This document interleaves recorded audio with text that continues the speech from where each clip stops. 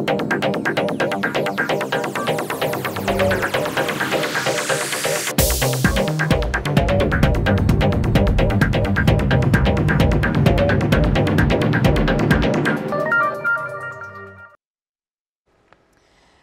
good morning and welcome to our studio. We are broadcasting live from TVRI World.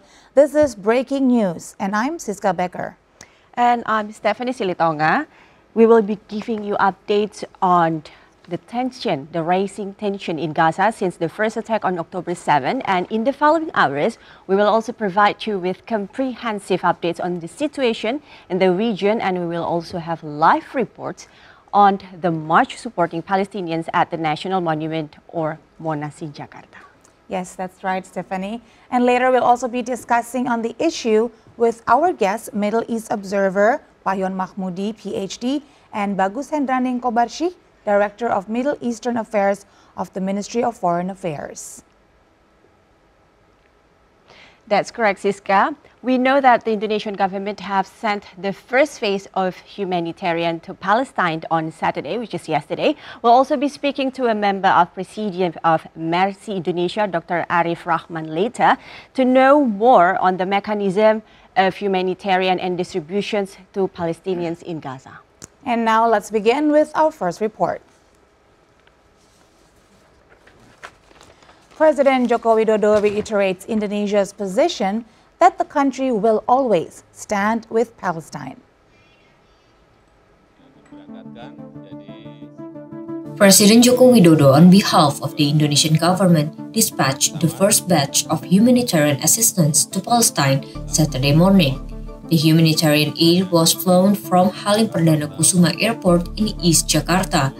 President Jokowi said humanitarian aid weighed more than 50 tons, carried by 3 Hercules aircraft.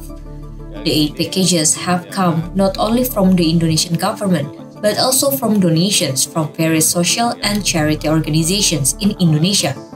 The president also reiterated Indonesia's stance in supporting Palestinian independence, condemning Israel's actions, and urging it to immediately stop the war and humanitarian tragedy in Gaza. The humanitarian aid is scheduled to arrive in Egypt on Monday local time, then it will be forwarded to Gaza Strip through the International Committee of the Red Cross, ICRC.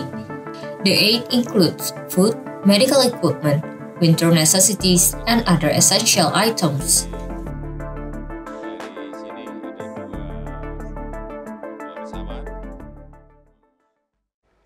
President Joko Widodo led the dispatch of the first batch of humanitarian assistance for Palestine at Halim Perdana Kusuma Airport Saturday morning. A total of 51.5 tons of aid packages has been delivered to Palestine on its way to Gaza through Egypt. Speaking at Halim Perdana Kusuma Airport, President Joko Widodo said Indonesia dispatched the first batch of humanitarian aid for the Palestinian people. The humanitarian aid weighed 51.5 tons and were transported by 2 Hercules aircraft. The president cited the humanitarian aid consists of food supplies, medical equipment, blankets, tents, and other logistic items that have been tailored to the Palestinian needs. The humanitarian assistance was dispatched to El Arish Airport in Egypt and will be further transported and distributed to Gaza. President Joko Widodo explained the aid came from the Indonesian government, the public, and also corporations, which is distributed through various humanitarian organizations such as the National Zakat Agency or Basnas, Indonesian Humanitarian Alliance or IHA, Indonesian Red Cross or PMI, Kita Bisa, as well as TNI and the National Police. The Indonesian president expressed hope to be able to deliver more assistance from the public and corporations soon. President Joko Widodo also said the next dispatch of aid for Palestine is currently being prepared. He said this aid delivery is evidence of Indonesia's solidarity with Palestinian people and concern of Indonesian nation for humanity. He maintained the humanitarian tragedy in Gaza is unacceptable and must be stopped as soon as possible. The president reaffirmed Indonesia will always stand with Palestine. In Jakarta, a number of community members, including leaders of interfaith organizations and the country's Ulama Council, initiated a mass rally to support Palestine. The action takes place at the National Monument or Monas compound this morning. The Indonesian Ulama Council holds a rally to defend Palestine at the National Monument in central Jakarta this morning. Some 3,000 people, including those from civil organizations, are participating in the action. A number of interfaith figures delivered their speeches during the peaceful rally organized by the Indonesian People's Alliance, and senior member of the Indonesian Ulama Council, Holil Nafis, said the mass gathering, which aims to defend Palestine, is part of previous series of similar actions. He said the pro-Palestinian rally on Sunday is also a response to same actions taking place in a number of other countries in the world. He added, like other nations in the world, Indonesia opposes against Israeli aggression.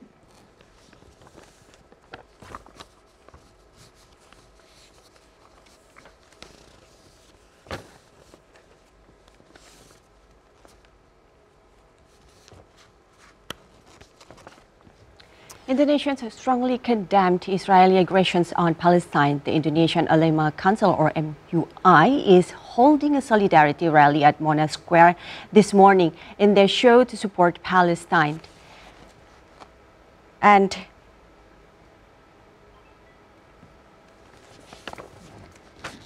so Indonesians of different religious backgrounds show their support for Palestine in mass rally today. A day earlier, Indonesia has sent humanitarian assistance for Palestinians affected by the Hamas-Israel ongoing conflict in Gaza, with President Joko Widodo officially releasing the aid packages at the Halim Perdana Kusuma Airport yesterday in Jakarta. And to get comments and of course know more about the rally today and the Israel-Palestine conflict, we will talk with Bapak Yon Mahmudi, PhD, Head of Middle Eastern and Islamic Program, University Indonesia, this morning. Good morning, Pak Yon. Good morning and welcome. Morning. Thank you so much for dropping by our studio so early in the morning. We Yeah. truly appreciate it. No worries. Now, Pak Yon, we are here, of course, to provide live coverage to our viewers about the mass rally that is taking place in the heart of our capital at Monas compound.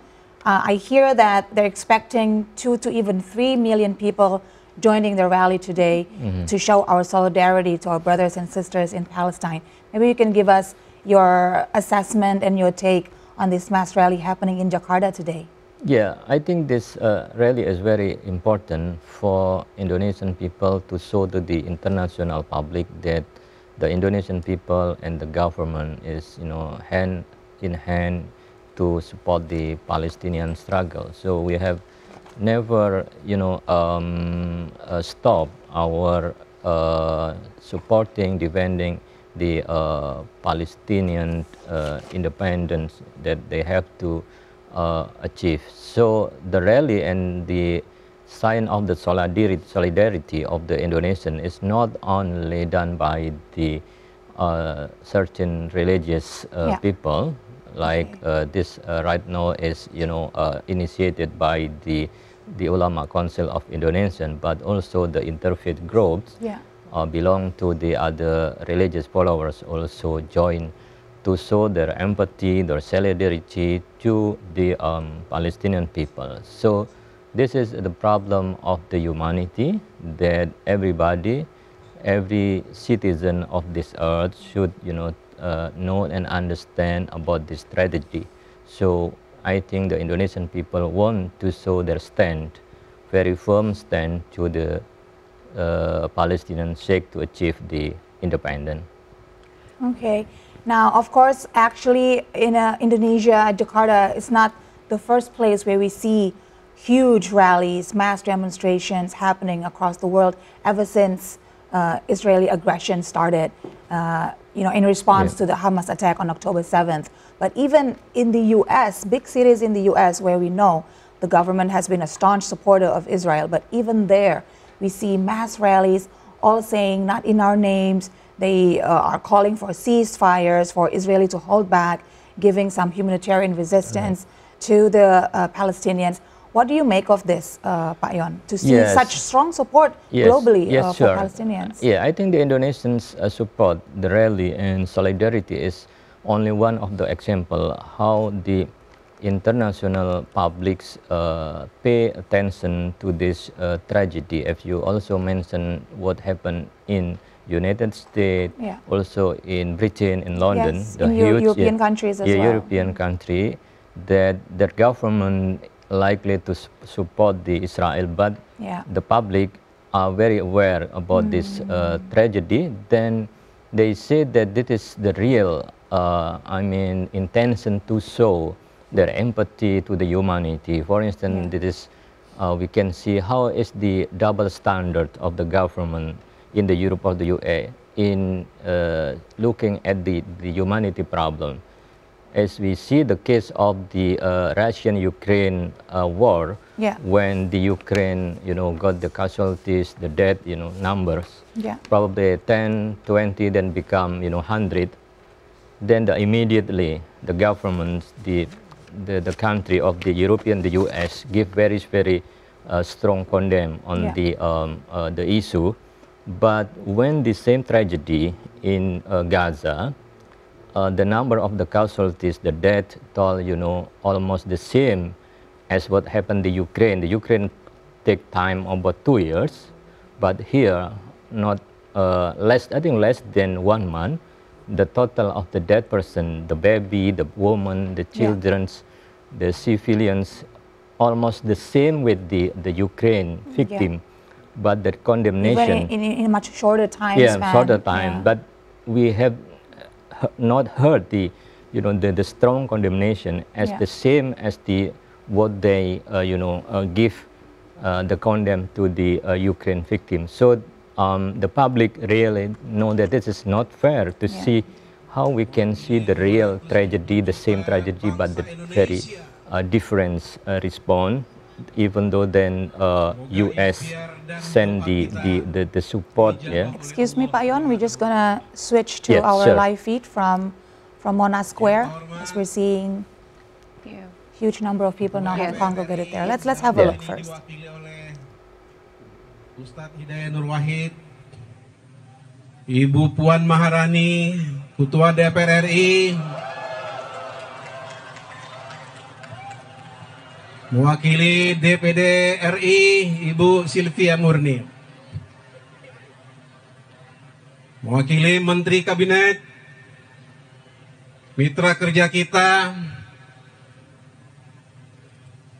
Ibu yang sangat vokal di dunia internasional, Ibu Retno Marsudi. Kita doakan semoga beliau tetap sehat walafiat dan tegar untuk memperjuangkan saudara-saudara kita di Palestina untuk merdeka dan berdaulat. Pak Muhajir Effendi, Pengko PMK, beliau langsung telepon kepada saya untuk hadir sebagai bentuk komitmen untuk membela saudara-saudara kita di Palestina. Bapak Menteri Agama, terima kasih. Semoga Bapak Menteri Agama tetap konsisten di jalan yang benar, memperjuangkan saudara-saudara kita di Palestina.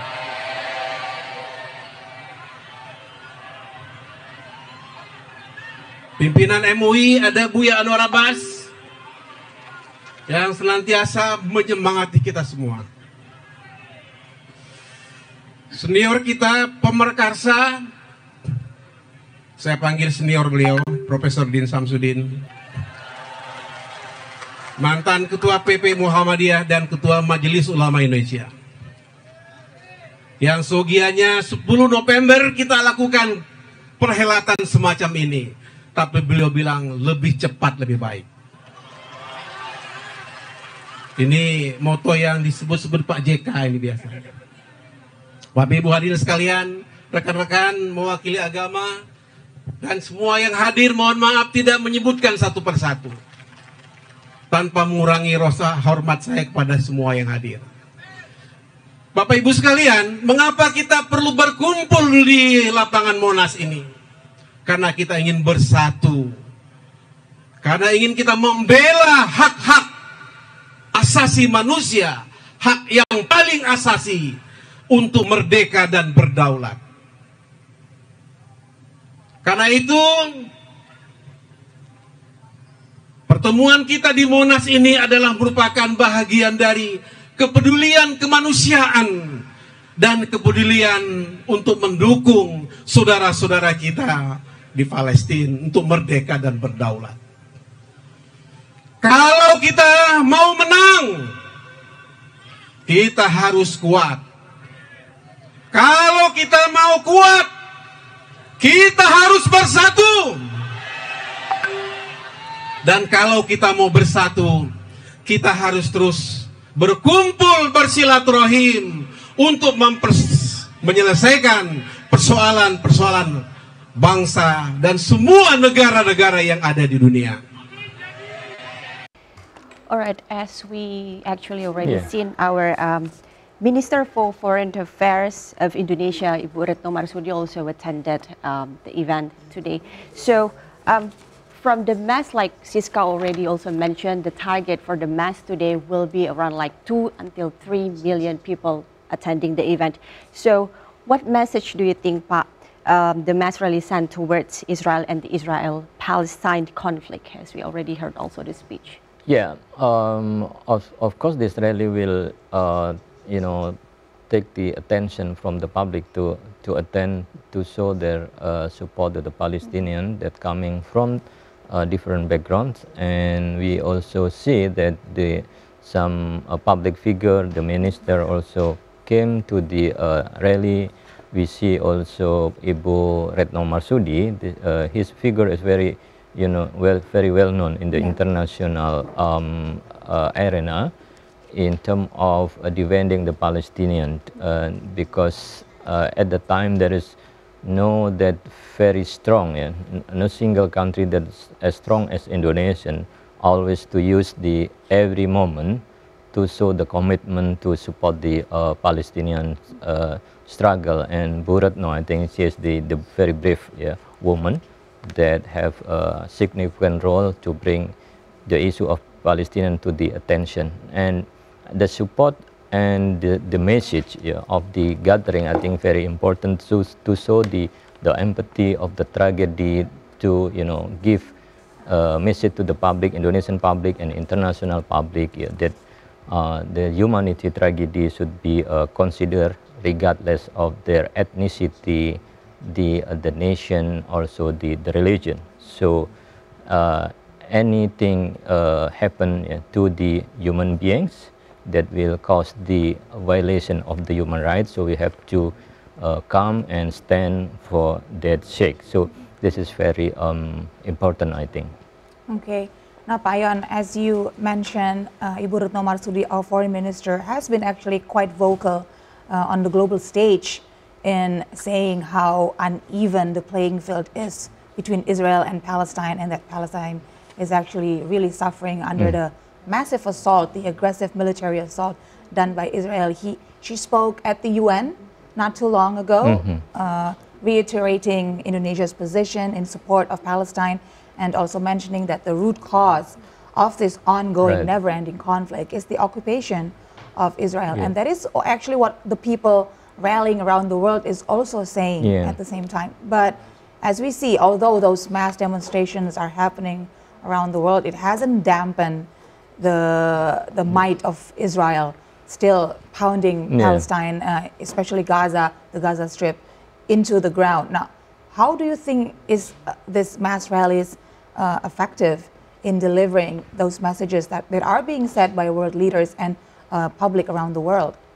Yeah, it is, I think, very essential to back to the root of the problems between the Israelis and Palestinian conflict. That is the occupation. So if we come to this issue, then we need to solve the problem. So we don't just only come to the attack, then we condemn the attack, but we need to, come back to the root of the problem. Because if we do not resolve this problem, then the next tragedy in the future will happen Okay. at the same cause and the same problem. This is kind of cycle. Yeah. So then, very important for the public to understand that. Then the message also will come to the leaders that have power to decide what should they do for to save the human beings and also to save the dignity of a human being. And we see that because of this rally happen in the US, in the European country, then there is little bit changing of the psyche of the understanding what happened, what really happened. So before, like United States give kind of the blind support, Yes, whatever, unconditional support. unconditional support, to the Israel, at any cost, they will support. But then the public criticize the leaders, and they say that how you use our taxpayer payment to support the Israel, then the Israel kill the human being, civilians. So the United States citizen also now facing kind of the economic difficulty. So you prefer to save your people, or just to give all the money, send back the Israel. So there is kind of the divide support to the Israel is not very solid. But now a little bit shake, because there is also the public from the state ministers that in charge of sending arms to the Middle East also resign, because there is nothing can do with this very complicated issue, but the moral cannot stand anymore to support this thing. So the rally in Indonesia, all throughout the world, is very important to push the awareness and to bring back our rationality to support. The only thing is the dignity, the freedom of the human beings. Right, all right. Okay, Pak Yon, we will continue our conversation with you shortly, but now we have another news item to tell our viewers. Stephanie? Indonesia strongly condemned Israel aggression on Palestine. The Indonesian Ulema Council, or MUI, is holding a solidarity rally at Monas Square this morning in their show to support Palestine. MUI Holil Nafi said on Friday the Indonesian people strongly condemned Israeli attack on Palestine and wanted to see peace in Palestine in the immediate time. Holil Nafi said a planned rally on Sunday aims at condemning Israeli attack. The movement would demand to end the attack on Palestine and call for a ceasefire. The Israeli attack has killed many civilians, children, women, many more lives. The rally to defend Palestine aims to ending Israeli and Palestine conflict and create peace in the region. Apart from this, the rally also aims to raise funds for Palestinians impacted by attacks. Holil said funds collected from the activity would be delivered to victims in Palestine.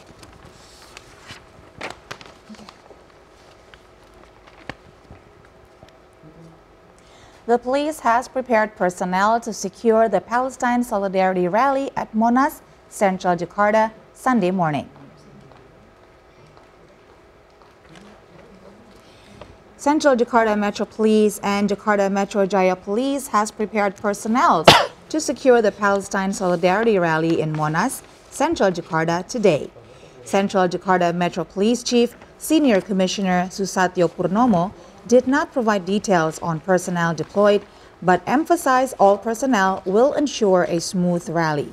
The Anti-Terrorism Unit, Densus 88, also asked people to be careful during the rally and reminded that the event should not open chances for intruders to steal the show. The rally was organized by Indonesian Ulema Council, or MUI, and it is estimated that around 3 million people will be taking part in the rally in their show of solidarity for Palestine.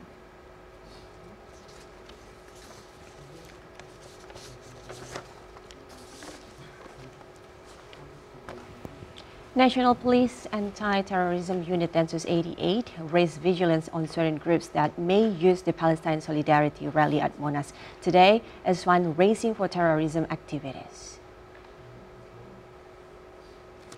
Spokesperson of Anti-Terrorism Unit Densus 88 Senior Commissioner Aswin Siregar said in Jakarta on Friday that his unit has raised alertness on terrorist groups infiltrating the rally to raise funds for their activity. According to Aswin, his unit found humanitarian funds being sent to terrorist groups which spread provocations and propaganda about the oppressions on Muslims and ignorance of authorities. Aswin advised people to be aware on any donations collections activity at the event and to ensure the donation is not for terrorist groups.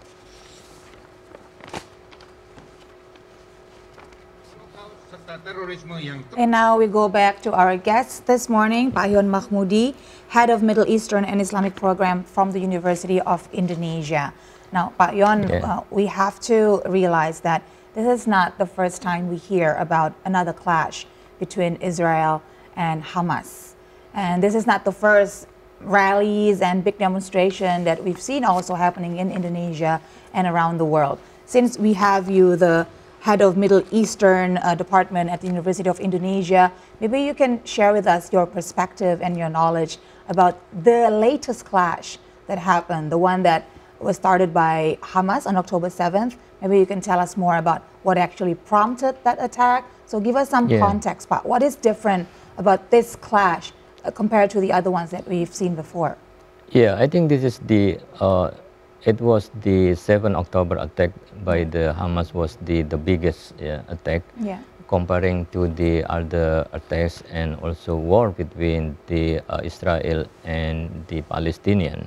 Since 1973, considered to be the biggest war that become attention of the international public. Then of course, this is the problem that we have to underline. What is the really problem and cause this kind of the conflict? And we international or some probably the Indonesian people do not really know what really happened in the Palestinian day and day.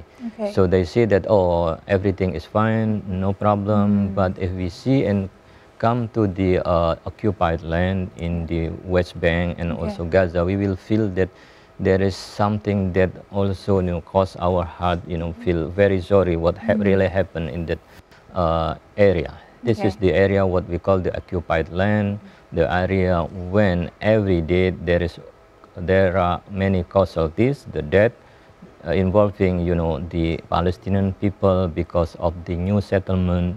Any kind of the movement of the new settlement also bring the army to back up the settlement, and whoever defend their right, defend their land, defend their home will face they will be severely punished. Yes, they will severely punished. Even that because the settlers is not as the common people in general, because they are also occupied with the arm, whatever can happen. Although the UN has said repeatedly that increasing settlements in the occupied area is actually illegal by international law. By the international law is legal, but by the Israel's law is legal, because part of their struggle to achieve the homeland, the promised land, that according to their law is comprised the area of the West Bank and the Gaza. So they claim this is part of their land, and that's why the annexation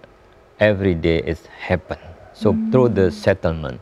Then also the apartheid system. I have the supervisor who, my former supervisor who teach, I think last years in one of the Israeli university, and he told me that this is a very sad situation. So everyone who came to that area will feel very sad, very sorry. For instance, in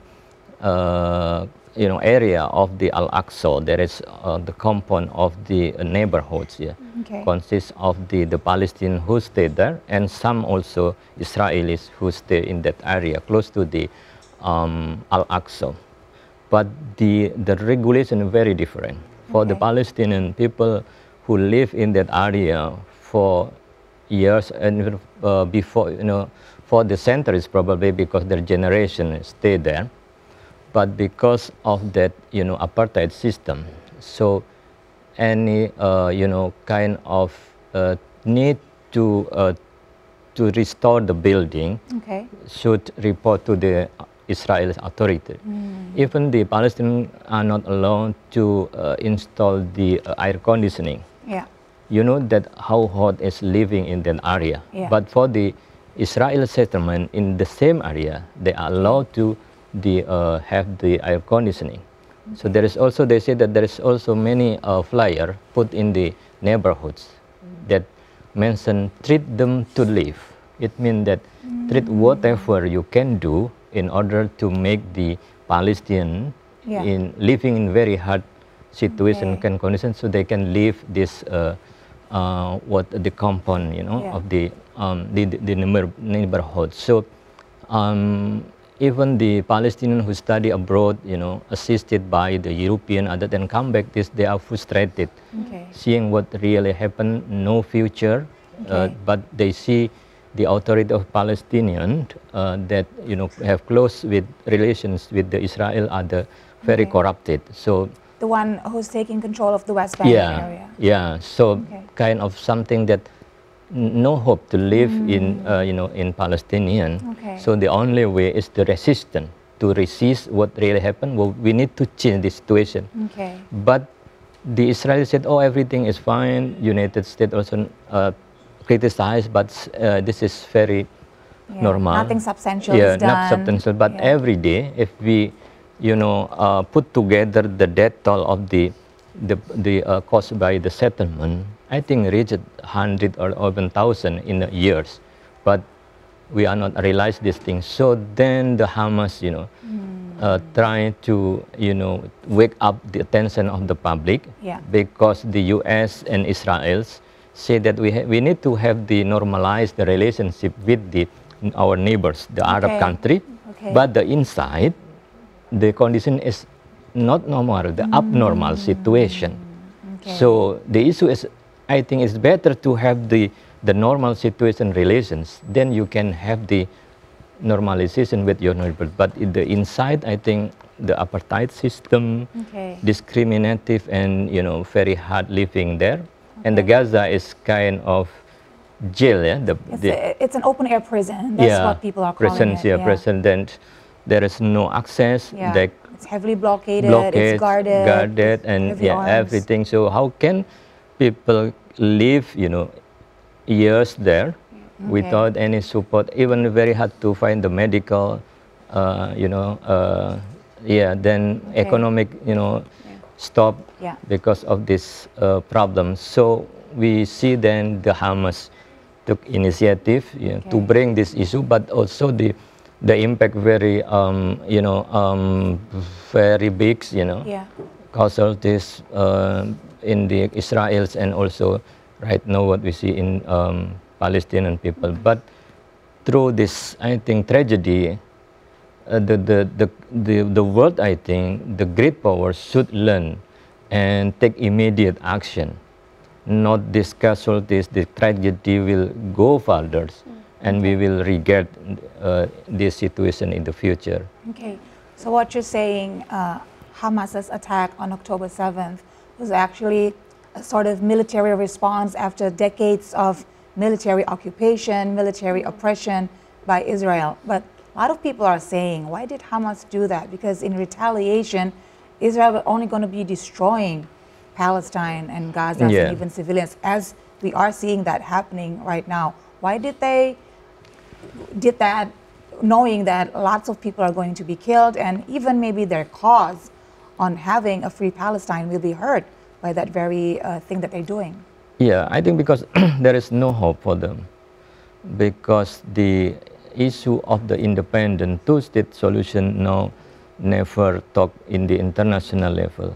The only country who talk about the two-state solution very strong is Indonesia, but there is no response. Even the Israel, the Prime Minister Netanyahu said that there is no kind of word of the independent and state for the Palestinians. So everything is closed.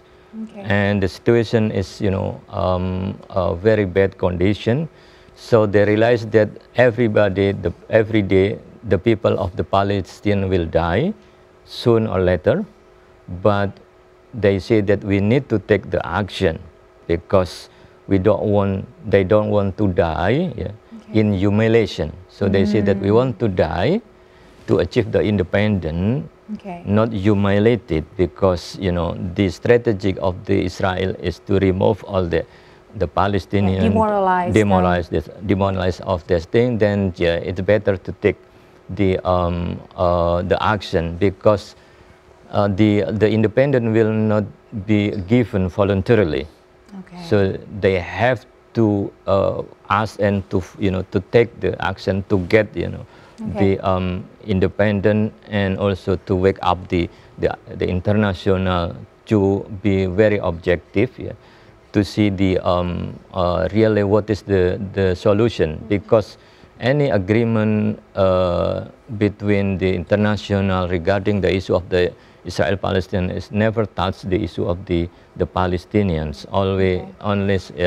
Only the peace agreement between the Israel and Jordan, peace agreement between Israel and Egypt, and the Arab Saudi, but never touched the issue of the real issue of the Palestinian. Okay, Pak Yon, thank you so much for giving us historical context and shed so much light on this latest clash between Israel and Palestine. We're going to discuss further. We would love to talk more about the two-state solutions, and maybe we'll get more visuals from Monash Square. But for now, we'll take a short break. Don't go anywhere. Breaking news on TV RI World will return shortly.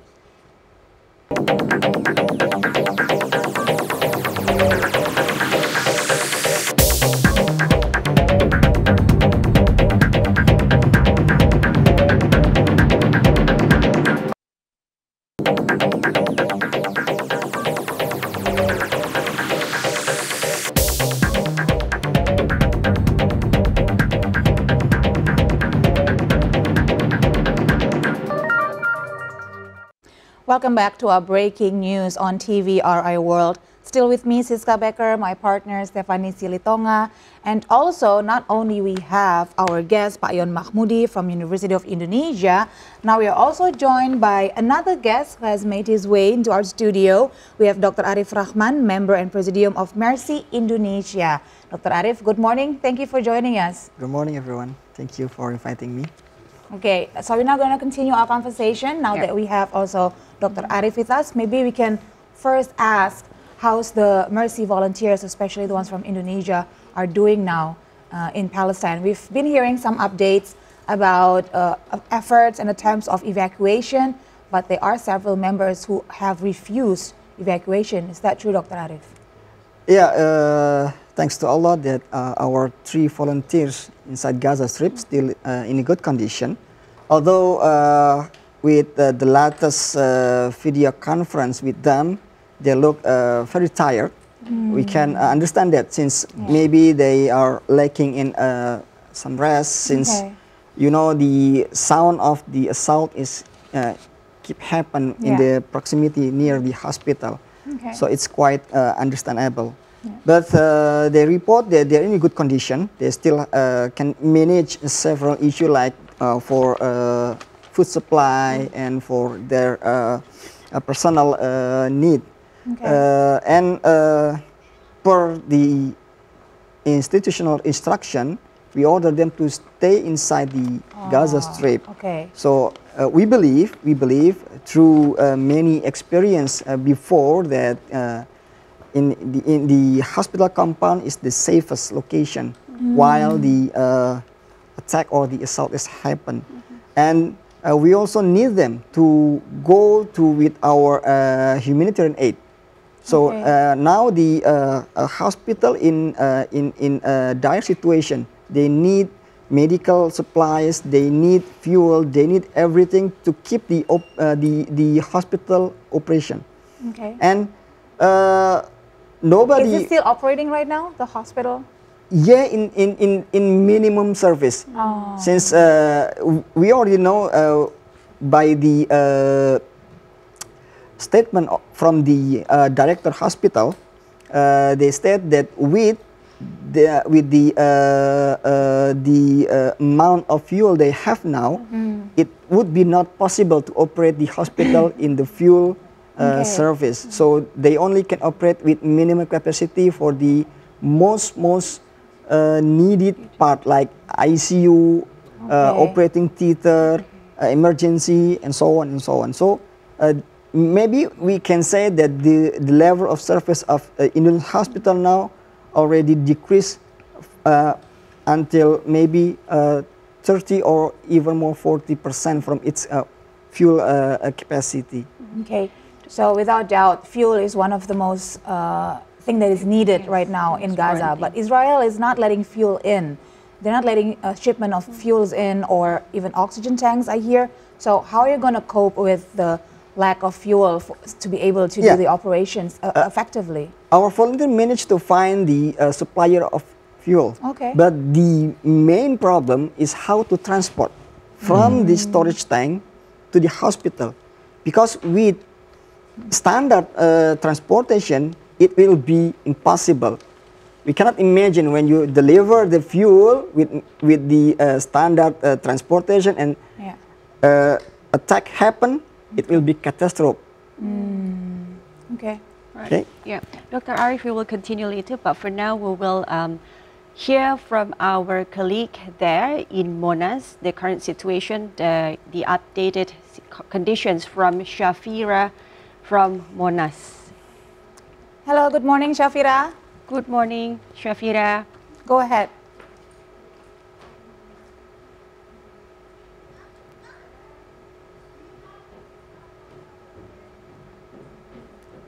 Or Monas. Today's demonstration is estimated to be attended by 2 million people. The people coming here are wearing mostly white clothes with banners and Palestine flags and also Indonesian flags. The demonstration started at 6 a.m. Jakarta time with the recitation of Holy Quran, followed with singing of Indonesia's national anthem, Indonesia Raya. And here, people of all ages, backgrounds coming together.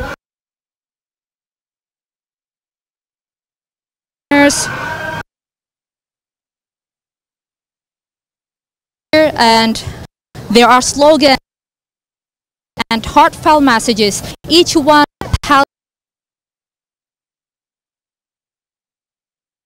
they are here to support to speak with several people here before, and today their messages. Okay. Stephanie, sorry, Shafira, it seems that we're having a bit of a connection issue. We'll try to get in touch with you later on. In the meantime, we'll continue our conversation. Dr. Arif, we would love to get your take on the mass rally that is happening today in Jakarta, expected to attract 2 million participants. What do you think of this? Will this help the cause of the Palestinians?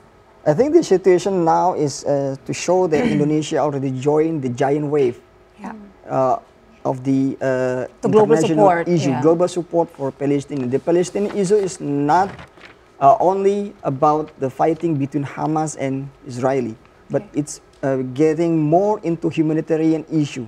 We're talking about 2 million people trapped inside Gaza Strip. With respect of the martyr and injured people, we're talking about 2 million people now in Gaza facing the winter. You can imagine their home destroyed, without food supply, without heater, and now in November they are facing winter. It will be a second disaster for them, and if the international aid cannot action right now, it will be more bigger victim rather than the war itself. Yeah, even the United Nations have said that there is a humanitarian catastrophe happening in Gaza Strip right now, and the international community needs to take action. Now, before we continue, we want to take our viewers back to Monas Square. I think we had some visuals earlier to show you. Okay, I think we're still looking for that visual to show. But let's continue our conversation then. Yeah. Now, in regards with what is happening right now with electricity being cut off, water supply being cut off, no food supply, and at the same time, the Israeli military forces keep on the aggressive assault on Palestinians, even civilians. We've seen the attacks on residential buildings, on hospital, even refugee camps. Why so aggressive? Why the determination from the Israeli military, even with all the pressure from international communities? The UN has put out a resolution that Israel has completely ignored. Maybe you can give us some insights on what is actually happening in the Gaza Strip that has made Israel so determined, it seems, to put this conflict to a brutal end, if I might say so. For Israeli, the assault itself is not it's not have its own target. I mean, it's rather than routine for Israeli. Okay. You have attack every year with different scale. Okay. The latest largest attack was in 2009, and then 2014, Yeah. and now 2023. Yeah. With more increase in martyr and injured people. But we just understand that Israelis feel like, in my assumption, they feel safe since there's no international part could punish them. You're talking in the UN, they have backup with the US. Yeah. Whatever resolution is proposed, the US will veto them. Okay. Okay? We're talking about the Arab country. There's no actual action to prevent this war into large scale. War itself needs every supply from everywhere. We're talking, if we compare between the Ukraine and Russian war to the Hamas and Israeli war right now, Yeah. it's like we have a double face, double standard. Double standard. Okay. Okay? Yeah. So, talking about Israel is talking about anomaly. We cannot use standard law, we cannot use standard norm if we will discuss the issue with them itself. Yeah. As you mentioned, the situation is getting worse and the devastation cost is even greater now, right? So, how long do you think this conflict will likely to last? For Israelis to depend on their resource itself, I believe with the last experience, they will no longer than 2 months. Either the ceasefire Okay. or anything happen outside, I mean the international cooperation, something like that. And also the Hamas capacity itself will be have no power to continue the struggle. So it nearing the 1 month, okay, since the 7th October. Yes. And even for the 2015, I believe the situation that that time is no longer than 3 weeks, I believe. Okay. So getting war into more than 1 month, I believe will be exhausting for the both parties. Okay. All right. Now, before we continue with our discussion with Pak Yon as well, let's try to have a look now at the situation at the Monas Square to see how the people have congregated there to join at the mass rally. You're looking at some visuals. I think this is a recording from the previous agenda. Now, this is actually live feed from Monas Square. This is happening. We can see. Okay, let's have a listen.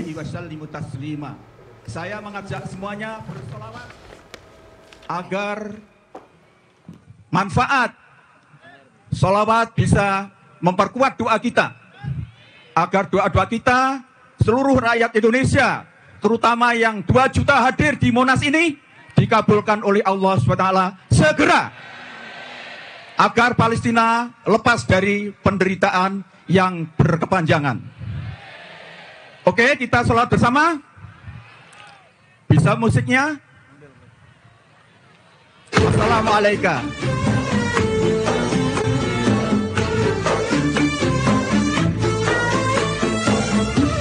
Semuanya.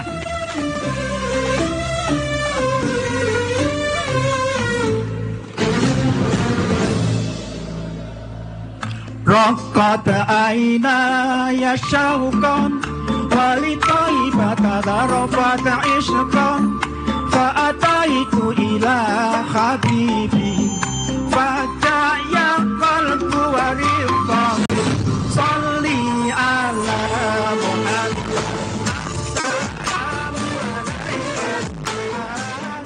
يا رسول الله.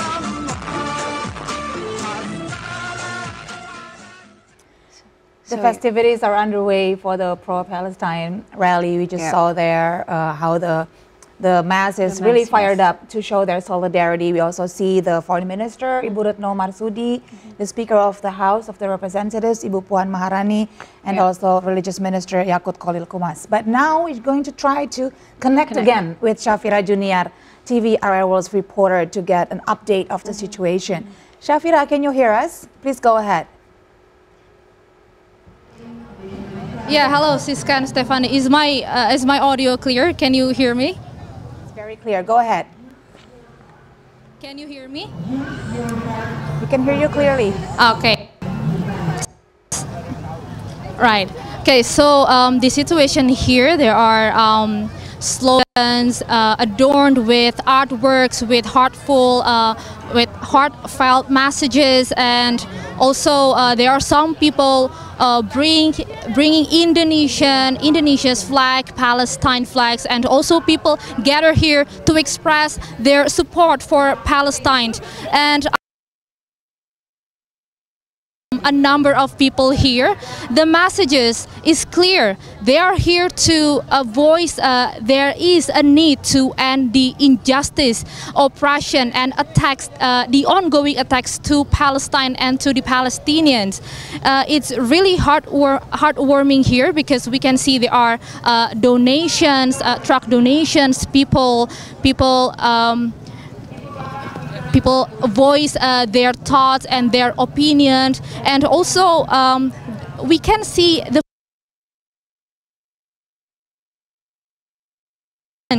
of supporting Palestine to the younger generation to foster a sense of empathy and social awareness. People coming from diverse backgrounds, faiths, and cultures are here with a very strong and clear message, a call for a peaceful resolution. And we can see that actually now I'm outside of the Monas area because it's kind of crowded inside. In front of me there are some ambulances to anticipate if there are some people faint because of the demonstration. And actually that's what we have for now, but I can say that the message here is clear, that we don't need to be a Muslim, we don't need to be a Palestinian, we just need to be human. From Monas Square, I'm Safira Junior and camera person Arya reporting for TVRI World. Back to the studio. Thank you very much, Shafira Junior, from your report. Please take care. As we see at a very mass rally today happening at Monas, and we see that the message is very clear and very strong. This is a solidarity action, and perhaps we can continue again our conversation previously about the humanitarian assistance. We know that Indonesia, yesterday, the government has already sent the humanitarian assistance to these conflict zones. So, Dr. Arif, what do you think of Indonesia's contributions to this humanitarian assistance? Well, through the years, I mean, if you're talking from 2009, when the first Indonesian attempt to deliver the humanitarian assistance through the Ministry of Health that time, and when the Mercy first attempt to enter the Gaza Strip. Now, if you're talking about Indonesian position, especially in Gaza Strip, is already well known. Before, the people inside Gaza will not consider Indonesia. Even they don't know where is Indonesia. Some people know Indonesia from the Soekarno. I mean, for the elder people. Yeah. Elder people who at that time have their privilege to travel to Egypt, and they know their Egypt president Gamal Abdel Nasser, and then they know that the Gamal Abdel Nasser have friendship with the Indonesian president Sukarno. They know Indonesia through Sukarno, but after that, they didn't know where is Indonesia. But now, if talking about Indonesia, Indonesia has played major role, especially in a humanitarian inside the Gaza Strip. Why? Because Indonesia plays different action whenever they send the humanitarian relief. Many countries only send fund, send money, working with local partner, and from outside they receive the report. But Indonesia, they tend to deliver the stuff. They have their own person, or in mercy case, volunteer to live inside, live with the people inside Gaza, not only to do the work. So, with this kind of relation, they feel Indonesia as close friend, or rather a brother. They call us brother and sister from Indonesia. And as we know that Indonesia is the biggest Muslim country in the world, the relation is getting tighter. So if we talking about Indonesian position, now it's quite big, a big role for the Indonesia to play within the Palestinian issue. Okay, they see us as a significant and strong partner to their cause. Okay, Pak Yon, now back to you. When we talk about the aid and of course humanitarian assistance that is direly needed by all the people in Gaza Strip, one of the problems that they face is how that shipment, how that aid is actually really hard to go into the Gaza Strip and to reach the civilians there who actually need them. And at the same time, they also face aggressive military assault from the Israelis. It's so much so that even the US have been softening their statements for the past few days. And we see Secretary Blinken also meeting up with the local leaders in Amman, in Jordan, for a humanitarian pause to make sure that all this humanitarian aid can go safely into Gaza. And we also hear a few days ago, President Biden and Vice President Kamala Harris also saying that there should be respect for international law and for humanitarian causes. What do you make of this, Pak Yon? Would this actually be enough for the Israelis to finally give some chance for the civilians in Gaza to survive? Yeah, when the public, for instance, in the international public at the US, calling for the ceasefire, and say that right now the ceasefire, what is the response of the Biden? The Biden is not the ceasefire, it's the pause, to pause the situation, to let the humanitarians to come. But it also means that to prepare further, chance for the Israel to rest, then prepare to another attack. So the pause is not the solution. The solution is the ceasefire. So the humanitarians also should be given the guarantee they're safe. Because when the Israeli government said that we cannot guarantee the journalists, we cannot guarantee the international, they're safe of the international because they are there, so it means that the war is indiscriminated, so target everyone living in the Gaza. Which is in violation of international law, right? In violation of the international law, in violation of the human rights. That very sad hearing about these things. Then the humanity, the dignity of humanity is very important. But then we heard the statement from the Netanyahu and the Minister of Defense say that we are fighting the animal human beings. So this is very, the statement, we have never about these things except the statement during the Nazi in the Holocaust that they call the wrath of the people, that like this is not the human dehumanizing, dehumanizing. So because they are not considered to be human beings, that they can do whatever they can do. They can kill the baby, they can kill the children, they can kill, you destroy the mosque, destroy the church, destroy the hospital, and hospitals and everyone, refugee camps. just to say that because the enemy hiding inside the building. So you cannot justify this thing in the international law because of you want to kill one person in the building, then you destroy the whole thing. So yeah, this is very, kind of, there is, in terms of the war, should be regulations, should the law that we have to consider. So when we cannot let the humanitarian assistance to in, it means that we just, make them to die. Yeah. There is no food, there is no water, electricity, even the internet. Yeah. You shut down the internet, then you can do whatever you do. Then there is no one can report what really happened. Then to say that yes, it is really happened there. Do you think when they ask how many, what do you think about the thousands of children? Then they just repeat, it is really children there. Then just cover their eyes.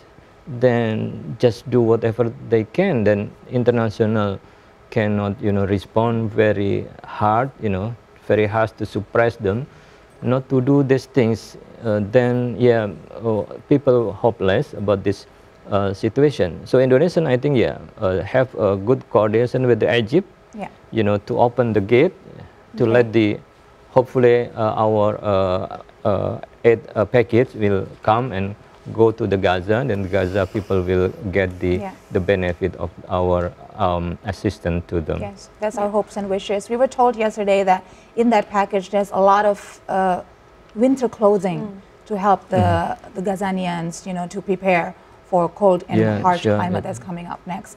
Thank you so much, Pak Yon. We're going to continue our discussion with Dr. Arif as well. But for now, we take a little break. Don't go anywhere. We'll be right back on Breaking News. On Monday, the 6th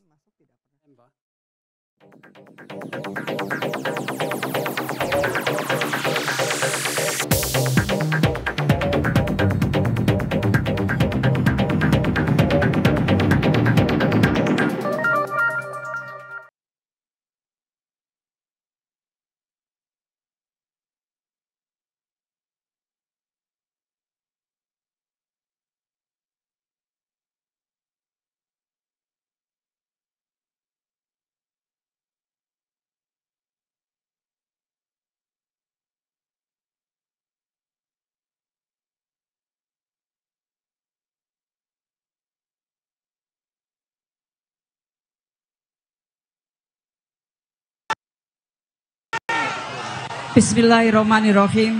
Assalamualaikum warahmatullahi wabarakatuh. Ibu Bapak yang saya hormati, atas nama pemerintah Indonesia, kami ingin menegaskan kembali dukungan Indonesia terhadap perjuangan bangsa Palestina. Ibu Bapak, kita berkumpul di sini bersatu dari yang bineka untuk menunjukkan solidaritas kita terhadap kemanusiaan. Dan kemarin bantuan tahap pertama kemarin saya akan ke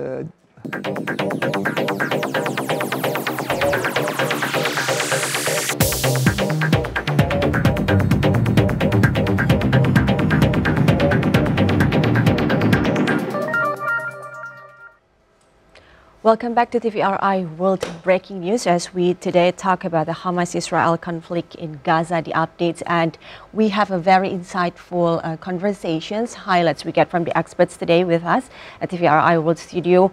And we are going to see what's happening now at Monas, and we will hear a statement from Ibu Retno Marsudi.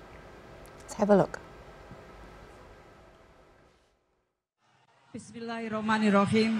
Assalamualaikum warahmatullahi wabarakatuh. Ibu Bapak yang saya hormati, atas nama pemerintah Indonesia, kami ingin menegaskan kembali dukungan Indonesia terhadap perjuangan bangsa Palestina. Ibu Bapak, kita berkumpul di sini bersatu dari yang bineka untuk menunjukkan solidaritas kita terhadap kemanusiaan. Dan kemarin bantuan tahap pertama sudah diberangkatkan dan dilepas langsung oleh Presiden Joko Widodo. Dan ini bukan hanya bantuan dari pemerintah, tetapi dari seluruh masyarakat Indonesia yang disalurkan melalui lembaga-lembaga kemanusiaan. Terima kasih kepada seluruh rakyat Indonesia. Dan bantuan selanjutnya akan dipersiapkan. Ibu Bapak, semalam saya menulis puisi. Apakah boleh puisi ini saya bacakan? Puisi ini judulnya Palestina Saudaraku, ditulis oleh Retno Marsudi.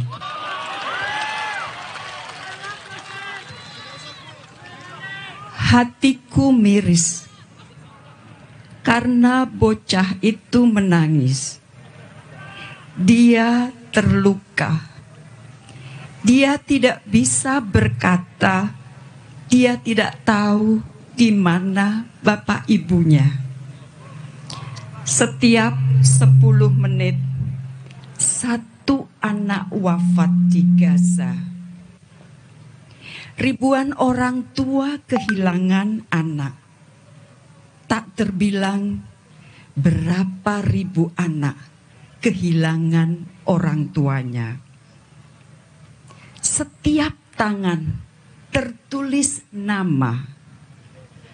Mereka tidak ingin mati tanpa penanda. Rumah mereka hanya langit. Kasur mereka hanya bumi. Kapan kekejaman ini akan berhenti? Kapan keadilan ini akan menghampiri? Aku dan Indonesiaku pantang mundur, akan terus membantumu.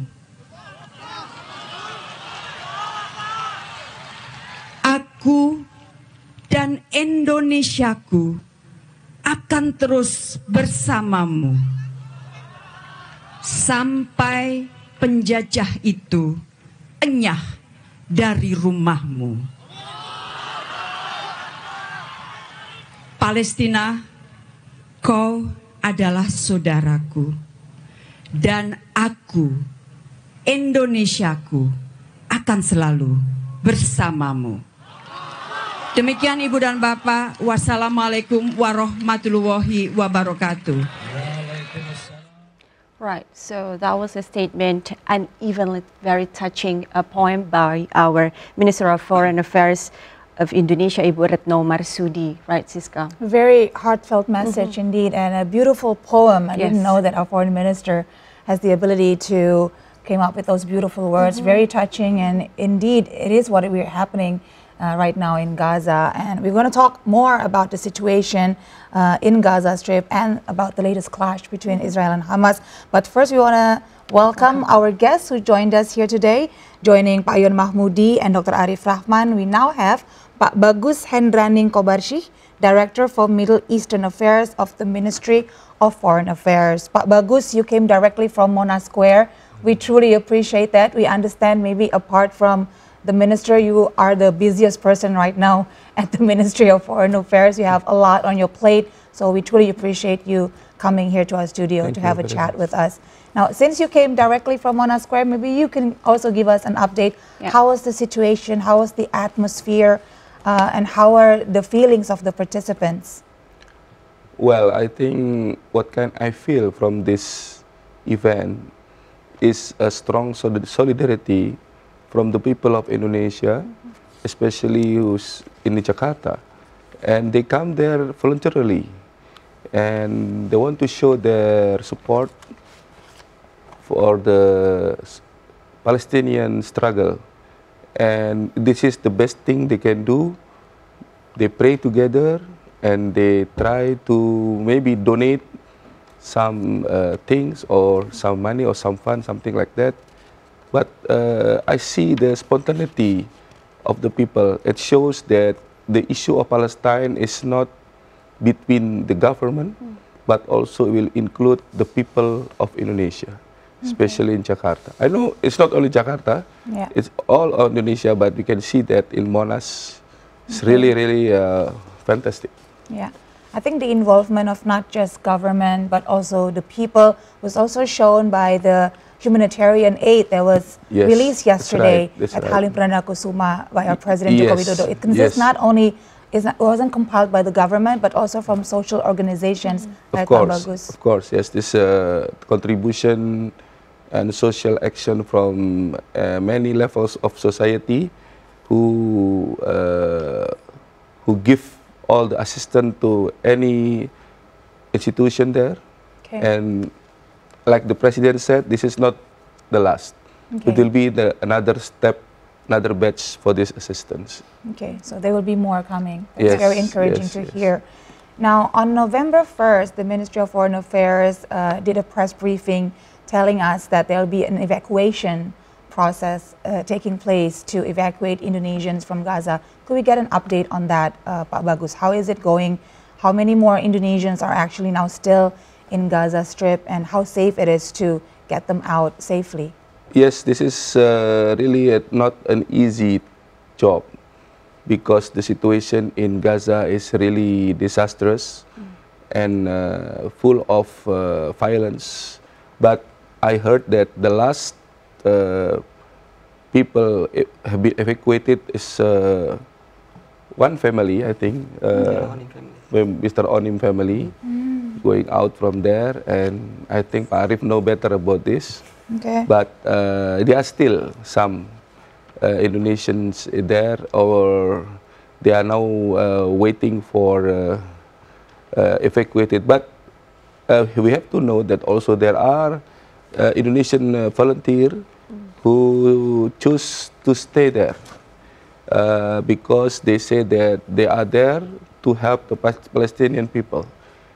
This is mission, the second mission of all the volunteer people, volunteer activists that they dedicate their time, their capability to help and to give the best to the Palestinian people who is now stay in very dire situation, without food, water, electricity, and the limited access for medicine, everything. It's really very, very sad. Okay, we can only imagine how hard it must be. Logistically, it's also hard, and the human power is also very lacking right now. Yes, you are right. Yeah, but because we see that this is like a really massive rally today at Monas, and we would like to know, what do you think?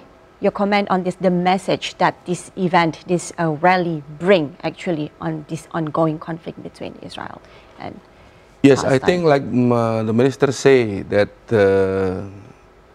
this will be the strong sign that Indonesia will always stand with Palestine. There are many ways to do and to show our support to the Palestine. And one of them is we show it by make some commitments, some calls, and pray, of course, and dua. It is very important as well.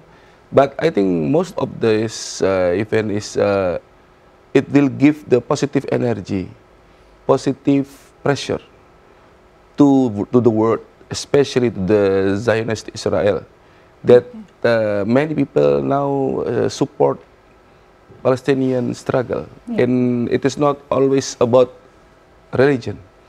This is about the decolonization. This is about the human rights. This is about the occupation that should be confronted by everybody in the world who respect the law, especially the humanitarian law. Because no law can agree to bomb hospital. No law can agree to bomb house with the late women, children inside. It is not a military installation. This is civilian. No one can agree with that, I think. Okay. Now, talking about the diplomacy effort from our side, recently Yes. Ibu Retno Marsudi also spoke at the UN. Yes. And we reiterated our strong position, Yes. steadfast support for Palestine. Yes. And in that instance, Ibu Retno Marsudi also repeat again that the root cause of this ongoing, never-ending conflict is Yes. the occupation of Israel. Yes. How effective you think that statement was in putting pressure for Israel? I want to be precise on that. Okay. This is the resolution of the General Assembly of United Nations. We Indonesia also co-sponsor, support this resolution to open the humanity corridor, to give the necessary supply assistance for the humanitarian there. This resolution have been supported by 120 countries. 120 countries. 14 countries against, Okay. 45 abstain. This is this very new. I mean, it's really interesting that most of the European now they choose abstain. Okay, and then yes, this resolution is really hard, but my minister working very hard. They also condemn that all violence happened there, and one of them is instead of the root cause of the problem, also to stop the violence. This is very important. Stop violence is very important because it will give room for anybody to give necessary assistance to the Gaza's people there. Okay. So having hear that, and we also hear, statements from other world leaders about the dire need of a ceasefire right now. Do you see a ceasefire happening anytime soon, Pak Bagus, from Israel?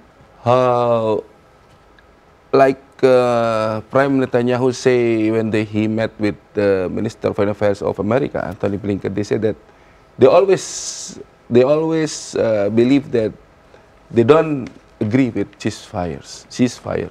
Why? Because they will say that it will give room for their enemies to regrouping again, to reconsolidate the power. But I think this pressure will be stronger and stronger in the future, and it will give also stronger energy for the Palestinian fighters to fight back all the attack by the Israeli. It is very difficult to say when will be the ceasefire, but strong pressure will be stronger and stronger, and it will make a change. Let's see, inshallah. Pak Bagus, previously we were also talking with Pak Yon and Dr. Arif about the humanitarian assistance aid that yesterday government has also already sent the first phase of the humanitarian aid to Gaza. Right, so we would like to also know your view on this humanitarian assistance, about our contributions, Indonesia contributions to this Palestine and Israel conflict, please. Yes, this I think around 51.1 ton. It consists of food, medical supply, some medicine, and also basic needs like tents, mattress, blankets, and also some like facilities for the wounded people, like alcohol, chlorine, and everything. So we will do that. We send this because we know that we have discussed with authority in Egypt who will distribute this this donation that they say this is very much needed by the people of the Gazas there, because especially the medical equipments. But what do you think of Indonesia's active participations, in helping alleviate this suffering people impacted by the war? What do you mean? So how do you see our contributions, like Today we are doing like the solidarity actions, and Yes. through these contributions of the humanitarian assistance also. So Yes, I think this is the very real and concrete Indonesians' support for the Palestine. Instead of in the diplomatic way and also in the political way, we also have to give it in a very concrete support. And fortunately, we have been also supported by many philanthropist organizations who they have been worked there for some times, and they have more experience on that. And based on that cooperation, we know what happened on the ground and how we can collect the assistance, what is the very much needed, what is the priority, and what is the more urgent support or assistance that we can give. We can do it after the first batch, two batch, to see what is the development on the ground. Okay. Now, before the break, we were actually in conversation with Pak Yon and Dr. Arif on what is actually needed to make sure that humanitarian assistance reach the Palestinians safely. Now, Pak Yon, you were saying that actually the idea by the Americans, the humanitarian pause solution, you think that would not be effective? You think a ceasefire would be more effective? Now, I want to get Dr. Arif also to comment on that. I mean, based on your knowledge and experience, how can we make sure that all the humanitarian assistance, not just from Indonesia, can actually reach the Palestinians that truly need them? What has been the biggest challenges so far? Yeah, I believe that international agency and also the international humanitarian assistance organization need to voice out their need for this humanitarian corridor, since the only way to come through Gaza is through Rafah, Rafah crossing. Yeah, from Egypt, right? Yeah, so we need to coordinate closely with the Egypt authority, and then since from the last 2 weeks, I believe that the humanitarian help already in long queue at the Rafah crossing, but only 2 occasions the opportunity to enter for small amount of international aid. The situation is getting dire, so the pressure is now much more needed, since the situation inside the Gaza can different in each hour, not talking on each day. In each hour, there are more and more people injured, even died. The health system is getting close to collapse. The the medical staff is near burnout. Yeah. So it's a complete disaster situation. So every party should take action to push with their own ability. Okay. Now, Pak Yon, again talking about either ceasefire or humanitarian pause, Prime Minister Benjamin Netanyahu has said that he rejects the idea of a ceasefire completely until all Israeli hostages are released from Hamas. Maybe you can shed some light on this particular issue that has been, I think, one of the biggest stumbling blocks between the negotiation between the warring parties. Could you tell us more, Pak Yon? Yeah. To become the attention of the international, in particular the United States, is the how was the hostages? Yeah? How can they bring back the hostages safely? But you cannot bring the hostage safely out to the Gaza by bombarding every time the Gaza. Then of course the Hamas will not let them out, while the bombarding is still there. Probably will happen that if the Hamas won, they can send the hostages to live with the people. Then they will get, the bombers from the Israel. So, but the Hamas still protect them. I think this is the issue, is the safe of the hostages. Okay. And when the hostages let out, it means that ceasefire will be done, the war will be stopped. So if the Benjamin Netanyahu can guarantee that the war will be stopped, then the hostages, I think, will be let out by the Hamas. Now we very hard to predict the situation, because Netanyahu will not, stop the war. So the aim is to eliminate all the Hamas. But if we talk about the Hamas is the organizations, and one of them are military wings. So they have the school, they have the social movement, they have the children, they have women organization, gathering, mosque, and other things. So if you eliminate the Hamas, meaning you eliminate almost half of the people. So this is, I think, the problem. Then I see that the Netanyahu right now still enjoying his life, because right now when we see probably a couple of months, next couple of months, his government will end up. So either they will end up in the jail because the people will wait for his responsibility, and also the corrupt issue that faced by him. So the best way is to kind of buying the time for his kind of maneuvers, using the safety of the Israel, also victimize the Gaza people.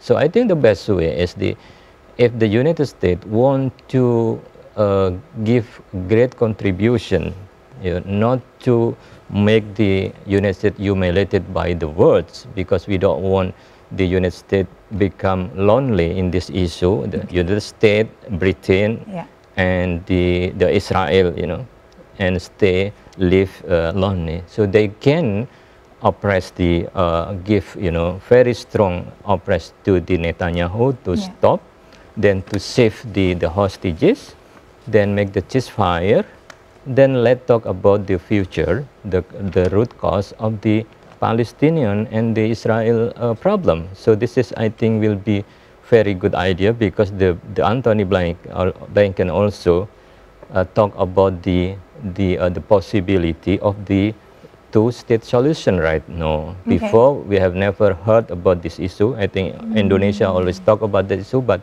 other country no voice about the issue. But currently we see that the Blinken already talk about the possibility to have the two-state solution. So I think this is, almost how we can see the end of the war. It will be a good solution, or will be very worse solution. Now, before we talk about the two-state solution, I also want to bring up a big worry that is circling, especially around netizens in the internet. They are saying there is a possibility that this latest clash in Gaza could actually result in an actual world war because of the aggressive military assault done by Israeli that has affected some of its neighbors like Lebanon and Iran. Now, even leaders in Lebanon and Iran are saying if Israeli doesn't hold back, then they will enter the fight as well. What do you make of this, Pak Yon? Yeah, I think before this thing happened, so we hope that the United States can take the necessary action to stop by... We have to de-escalate. Escalating, then give room for the peace talk between the Israel and the Gaza. If we talk about the peace initiative talk, it means also we need to admit the Hamas. We cannot exclude Hamas. Then we want to have the peace, but we exclude Hamas. So this is, I think, another problem. Then, if it doesn't happen, the escalation continue, the war continue. The Iran will intervene to this battlefield, but there is kind of layer, I think, before the Iran join. The first layer is the Lebanon and the Yemen. They already about start the war. If the Israel continue to have take back the Yemen or the Lebanon, the Iran will intervene through the Lebanon to support the Lebanon and Yemen. The Iran will not enter to the Gaza. But then will widespread, if there is provocation, then the war between the not only Yemen, Lebanon, and Israel, but also involve the Iran. So I think that Israel are not ready to attack the Iran. Okay. But if they attack the Iran, the China will support the Iran, and the Russia will support the Iran. The China and Russia will not support the Gaza, will not support the Lebanon, but they support the Iran, because the China are very dependent on the oil come from the Iran, and the Russia have the exchange military supply. The Iran give the drone, and the Russia give the missile to the Iran. So in this situation, do you think the US will continue the war? So if they continue the war, meaning that yes, the third war will begin, but the impact, I think, very huge. Okay. And yeah, that's why the US try to approach the China to make Iran not to intervene. But if the US cannot stop the Israel, then probably this situation will happen. Okay. Well, Payon, thank you for shedding light on the political constellation of all the players in the region. That was very enlightening, actually. I'd like to ask questions to Payon, and perhaps later Pak Bagus could also add your insights on the economic impacts on this conflict war. Getting involved in such conflict war, we know it's costly, right? And Israeli Minister of Economy recently said that Israel spends about around $246 million. It's about 3.9 trillion rupiah per day. Per day, yes, per day. So on the conflict in Gaza, will it mean that this conflict will end soon then? With economic impacts, would it deter Israel? Would that be an issue, Payon? Yeah, I think it is depend on how deep and how big the pocket of the Israel government, and also the pocket of the United States of America to support this thing, because the US also face the economic crisis. Yeah. So if do you think they will support every day to continue the war? For instance, the proposal of the budget for the Israel still postponed. That already 14 million US dollar will send to the Israel, but still negotiation in this situation that people will not allow that their money will be sent for war that create the problem of the humanity. So not only the money will goes for the war, then will create the economic problem. The business also stop in the Israel, because during the war, there is no business, there is no economic activity. So if they stop for 1 month, probably 2 months, then how big the pocket of the Israel and the United States? And for the Gaza, of course, the problem of the civilians and the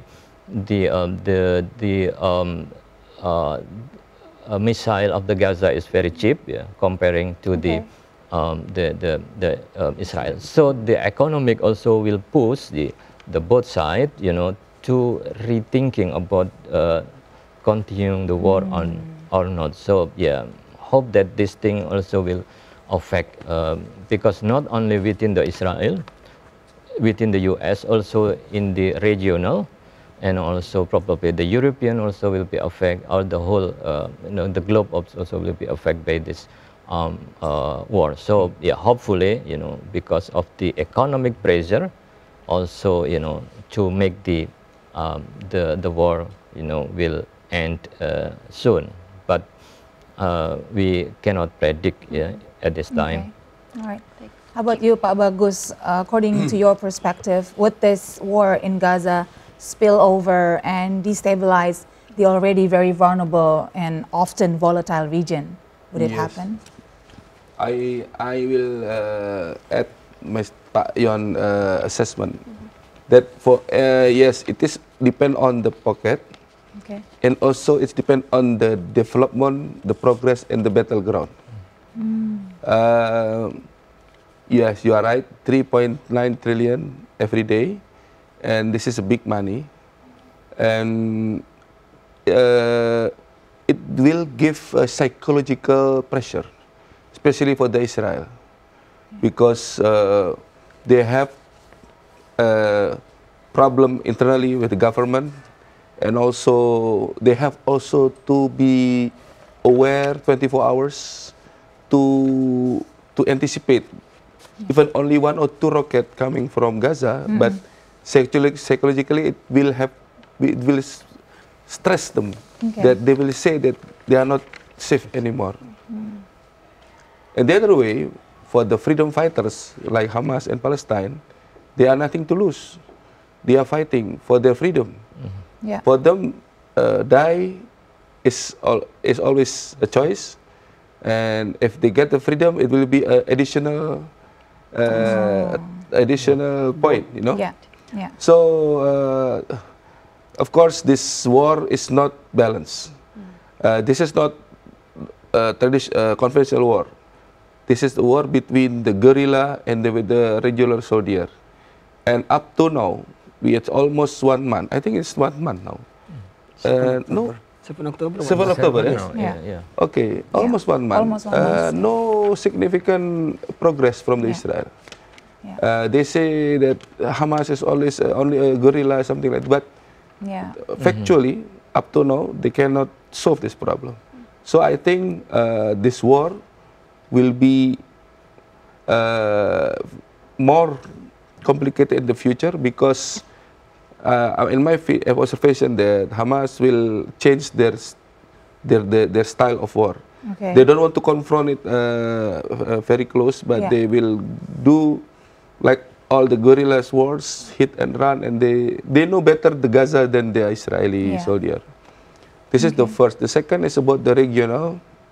Yes, I think maybe it will influence the scale of conflict in the neighboring countries between Israel in Lebanon, Israel and Syria, Israel, and with Jordan, Egypt. Yes, there is no war, but the inconvenience atmosphere have been made now. The level of trust is getting lower, and what can we do? Like Egypt now, they are facing very serious situation that if there are many people coming to the Egypt, it will make their economics more difficult, because they have to protect all the refugees coming there. So it will create ramification on the problem. This is the issue, and it's more difficult for Israel to face, because they are facing now the what we call it, the group, you know, like Hezbollah, Hamas, and they have to fight. They can come up everywhere, any place. For me, the solution should be a very fair and very transparent discussions involving key countries like Egypt, Jordan, and then America, to find out the transparent solution, and the root of this is the independence of Palestine. The two-state solution is always the ultimate destination for that. All right, Siska, we will come back later to our discussions, but now let's have a look on the current situations, the latest update from Monas.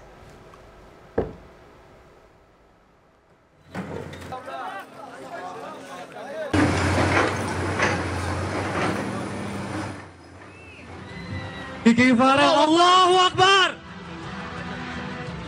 Langsung. Mbak Helvi, kita daulat untuk maju membacakan puisi, dan artis-artis selebriti semuanya ada di sini untuk menemani. Silakan Mbak Helvi. Bisa tenang, tenang. Yang di depan semuanya duduk. Semuanya ingin melihat artis kita semua. Bisa tertib. Bisa tertib. Kita tertib semuanya. Ayo duduk, duduk di depan, duduk. Duduk, duduk, duduk, duduk, duduk. Ya.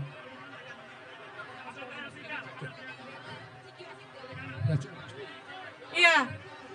Assalamualaikum warahmatullahi wabarakatuh. Saya Helvitiana Rosa akan membacakan puisi yang baru saya tulis pagi ini di Monas. Berjudul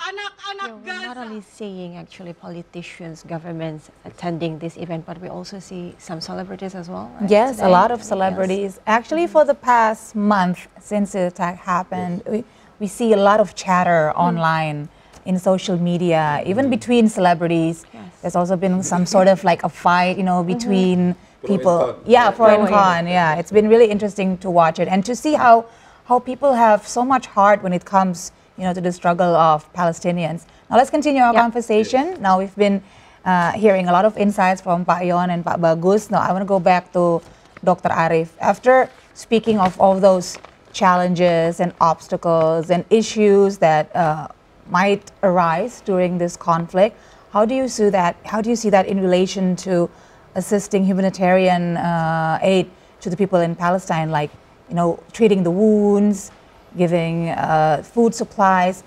Maybe you could also give some insights on how is the mood of the actual people who live in Gaza Strip when it comes to the options that they have between ceasefire, humanitarian pause, or keep on just staying there no matter what happens, because we hear that a lot of residents in Gaza, although they were told by Israeli to evacuate immediately, they opted to stay put in their homes. Maybe you can shed some light more about the actual situation. They already experienced the situation since 2007.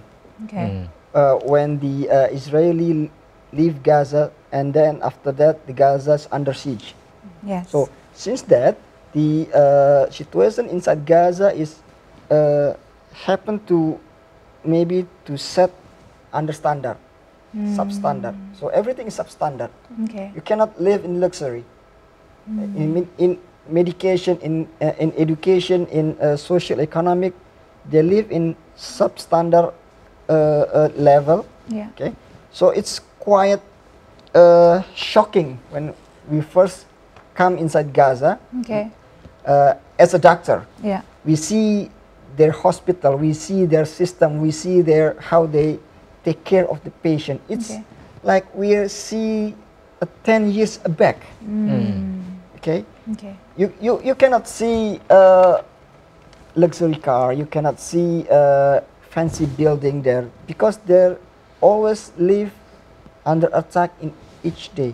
Okay. But the psychologist of the people Yeah. is still very, very ready to fight back. You never find people who just sit down and waiting whatever happen. Okay. Even when I'm talking about when I'm talking with one of the family, they say that we already know in Gaza, we already know our names already written in bullets. So if your name is not on the bullet, you will live tomorrow. But if your name already on the bullet, you might be dying. At the same time, the situation is, I said, more lively than other. Just after the ceasefire, a man taking his painter and paint his house. Just after. And I'm talking to him, Father, you just passed the war situation. How come you did the most a mundane thing, inconsequential thing to do when you just went through something so horrific? It's more important. Maybe you put your belonging. Yeah. He talking to me.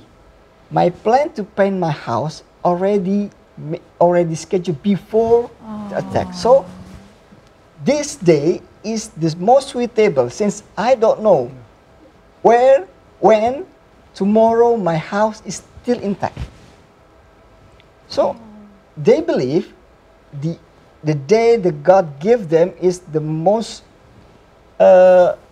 miraculous day, so they should enjoy every day in their life. So when the authority tell that the school is stopped, it's closed because of the attack, the children didn't go to school.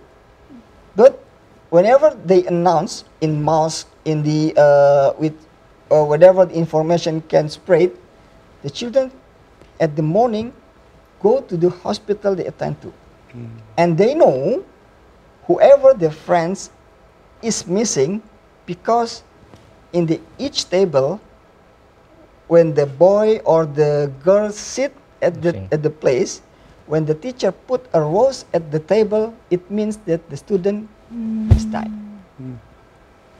Okay, so what you just explained is like really saddening, but also inspirational at the same time. Maybe we can say that most and other people in the world, Palestinians, especially Gazanians, right now are the people who actually live in the present, who actually truly savor and appreciate the present moment, because that's all they have for now. Okay.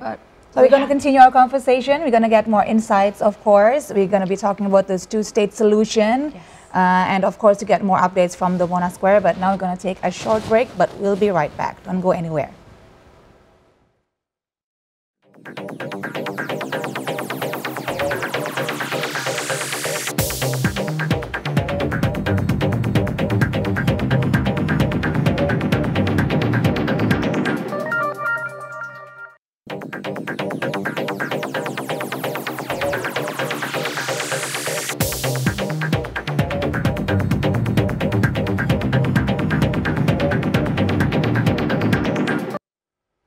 You're still watching Breaking News on TVRI World with me, Siska Becker, and my partner, Stephanie Silitonga, who will now deliver you some reports that is also related to our main issue today. We stand with Palestine. Stephanie. Right, so countries around the world continues with its rally in support of Palestinians in Gaza. We've compiled reports on rallies at a number of countries across the globe, such as in Sydney, Australia, and also Dublin, Ireland. Let's take a look. But I will make this note before I pass. He's under control of that. Please remove it. Apparently they...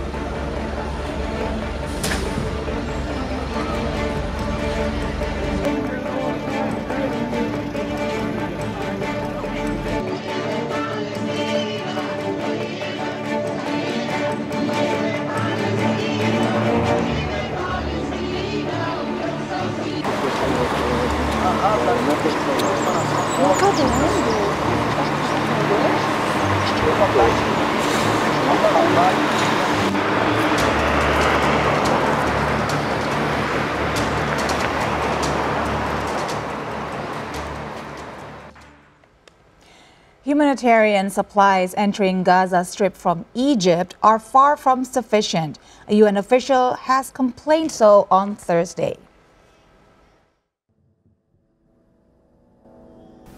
Head of UN Office for Coordination of Humanitarian Affairs in the Occupied Palestinian Territory, or OCHA-OPT, Andrea De Domenico said there are some positive signs for humanitarian situation in Gaza as the first batch of injured Palestinian civilians and foreign passport holders managed to arrive in Egypt through Rafah crossing.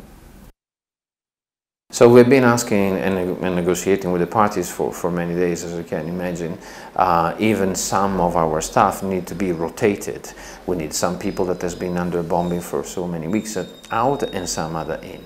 Of course, the wounded is you know, you can imagine the current status of health facilities and hospitals in Gaza, with all the difficulties to bring new medicines and supplies. So the evacuation of the wounded is one of the first steps that we have to push for, and we are very happy that this is happening actually. I'm optimistic that this is a good sign and a sign in a good direction, that we will allow some Palestinians, some dual citizens to get out and allow us also to, as I said earlier, scale up our operations so we can better serve the Palestinian civilians in Gaza. According to Domenico, despite the latest progress, Palestinian people in Gaza overall are increasingly desperate due to the lack of shelter and essential supplies. Although some trucks have entered Gaza from Egypt, the supply they delivered are far from being sufficient, he stressed.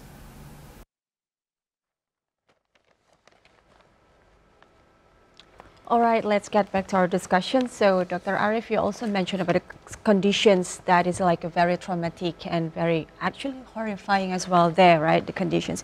But previously, you also mentioned about there is this like very limited, perhaps like supplies for medicines, aid and everything. So we would like to know if the paramedics, doctors, they're also like prioritize like a particular or certain conditions of the people there, how they treat the patients, because you also mentioned about like the very limited, very standard or very limited conditions. Yeah, for extreme situation like now, it could be that the doctor could do the minor surgery without anesthesia, or wow, really? Yeah. Back to medieval times, back to before anesthesia. And since all the beds inside the hospitals full, they will send the patient back to their home is available before the patient fully recover. So let's say that for this case, maybe the patient need for a week to recover in hospital. But since this bed also needed by other more critical patients, so this patient will be delivered home. So this critical patient could be treated there. So in medical term, the doctor will do the triage to prioritize the most critical patient to have the treatment. And it's truly, sometimes it's truly not appropriate. Okay. Since it's like a doctor choose who will die. Yeah. But in this certain situation, this kind of action is needed to prevent the worst condition. I mean, without triage, if we have two critical patients, we have triad, might be the two patients died, but with triad, we can save one patient, and with all respect, maybe to let this more critical patient die. Okay, so exactly like in a war situation, that is what needed to make sure that you can save as many people as possible. That's correct. Right. Now, Dr. Arif, in our previous reporting, we showed that statement from UN officials who also have stated that there's a really short supply of really basic needs for the Palestinians. Maybe you can also share with us, based on your experience, about the short of supply and everything that has been challenging for your team to make sure you can assist the Palestinians as well as you can. Since they know that they are in the war situation, they already prepare for everything. We're talking about buffer stock. Okay. In medical system, we have buffer stock. I mean, if you need 10, you will add it maybe 30% as a buffer stock. So in the incident happen, disaster happen, you still have 30% to back you up. In Gaza, their buffer stock is higher than 30%, even double, even triple, because they know if something happened, the war situation was, they will trap inside without any help from outside. So they will use their own buffer stock to manage inside the condition. Okay. But after nearly 1 month, the buffer stock is already extinct. It's depleted now. Not enough buffer stock. Yeah, the depleted buffer stock. So they need fresh item from outside. So the international aid waiting at the Rafah is necessarily have to prioritize to enter the Gaza Strip. Okay. Now that we have Pak Bagus here, we've heard from Ibu Retno and also President Joko Widodo yesterday that the aid that's coming in now will not be the first aid. More batch of aid will be coming in. And maybe the people will also get involved in the second batch, Pak Bagus. As we see at the first aid, it's not only from the government, a lot of social organizations also took place. Maybe Dr. Arif could enlighten us in telling Pak Bagus and our viewers, everybody, what is actually really needed in Gaza right now in terms of humanitarian assistance? Well, logistic for the civilian, logistic for the medical supplies, and also medical team to replace the medical staff who already work for a month without rest. So we owe Minister of Foreign Affairs, Pak Bagus, particularly to assist us. Whenever we send our medical team to Gaza, we always coordinate with Pak Bagus and the Ministry of Foreign Affairs. So we are really appreciative of that coordination with the Indonesian authority.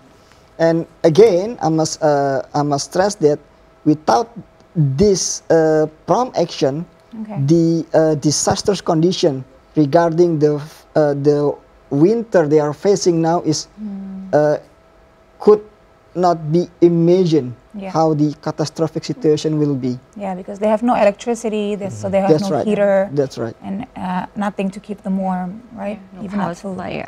Okay.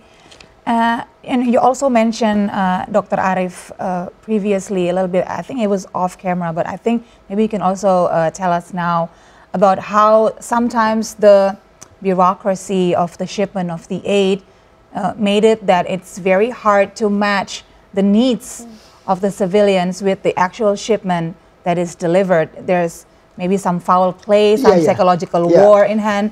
Please tell us more about that.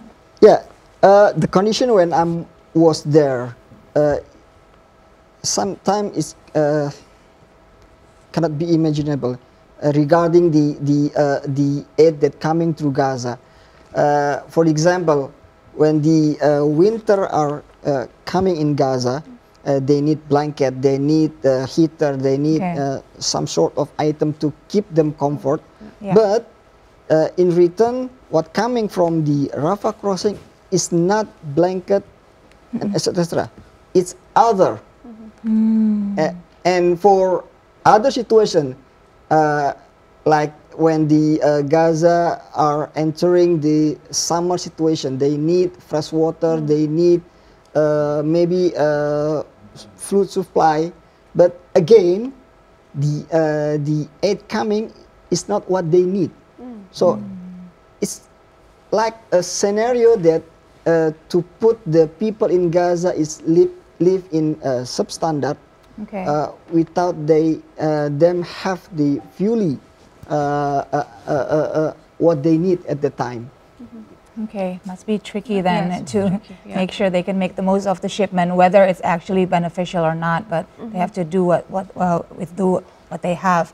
Pak Bagus, maybe you can also help us understand about the collaboration between the government agencies, because we know that the shipment yesterday was compiled by the Ministry of Health, Ministry of Agriculture as well, and with social organizations. Now hearing from Dr. Arif that actually medical supplies are what very superbly needed, and even medical teams would actually help the ground team there on Gaza. Would it be possible to collaborate more with the Ministry of Health in this matter? Yes. According to my experience, that this is a little bit delicate issues. Because of the lack of the informations and for some extent also lack of experience. That's why before we send our donations, we are working very closely with our colleague from our embassy in Cairo, and they will transmit us our communication with, we call it Egyptian Red Crescents, and also UNRWA, This is the United Nations for the Refugees Work agency. Agency, especially for Palestine. We always also we have made also a Zoom meeting between us and with them, facilitated by our colleague in Embassy in Cairo. So by this communication, we try to mitigate, to mitigate as far as possible what the need and what we have and what the need. Okay. For instance, like in medicine, the problem is always our medicine is always written in Indonesian language, you know. Okay. And they always read in Arabic. This is the problem also. Okay.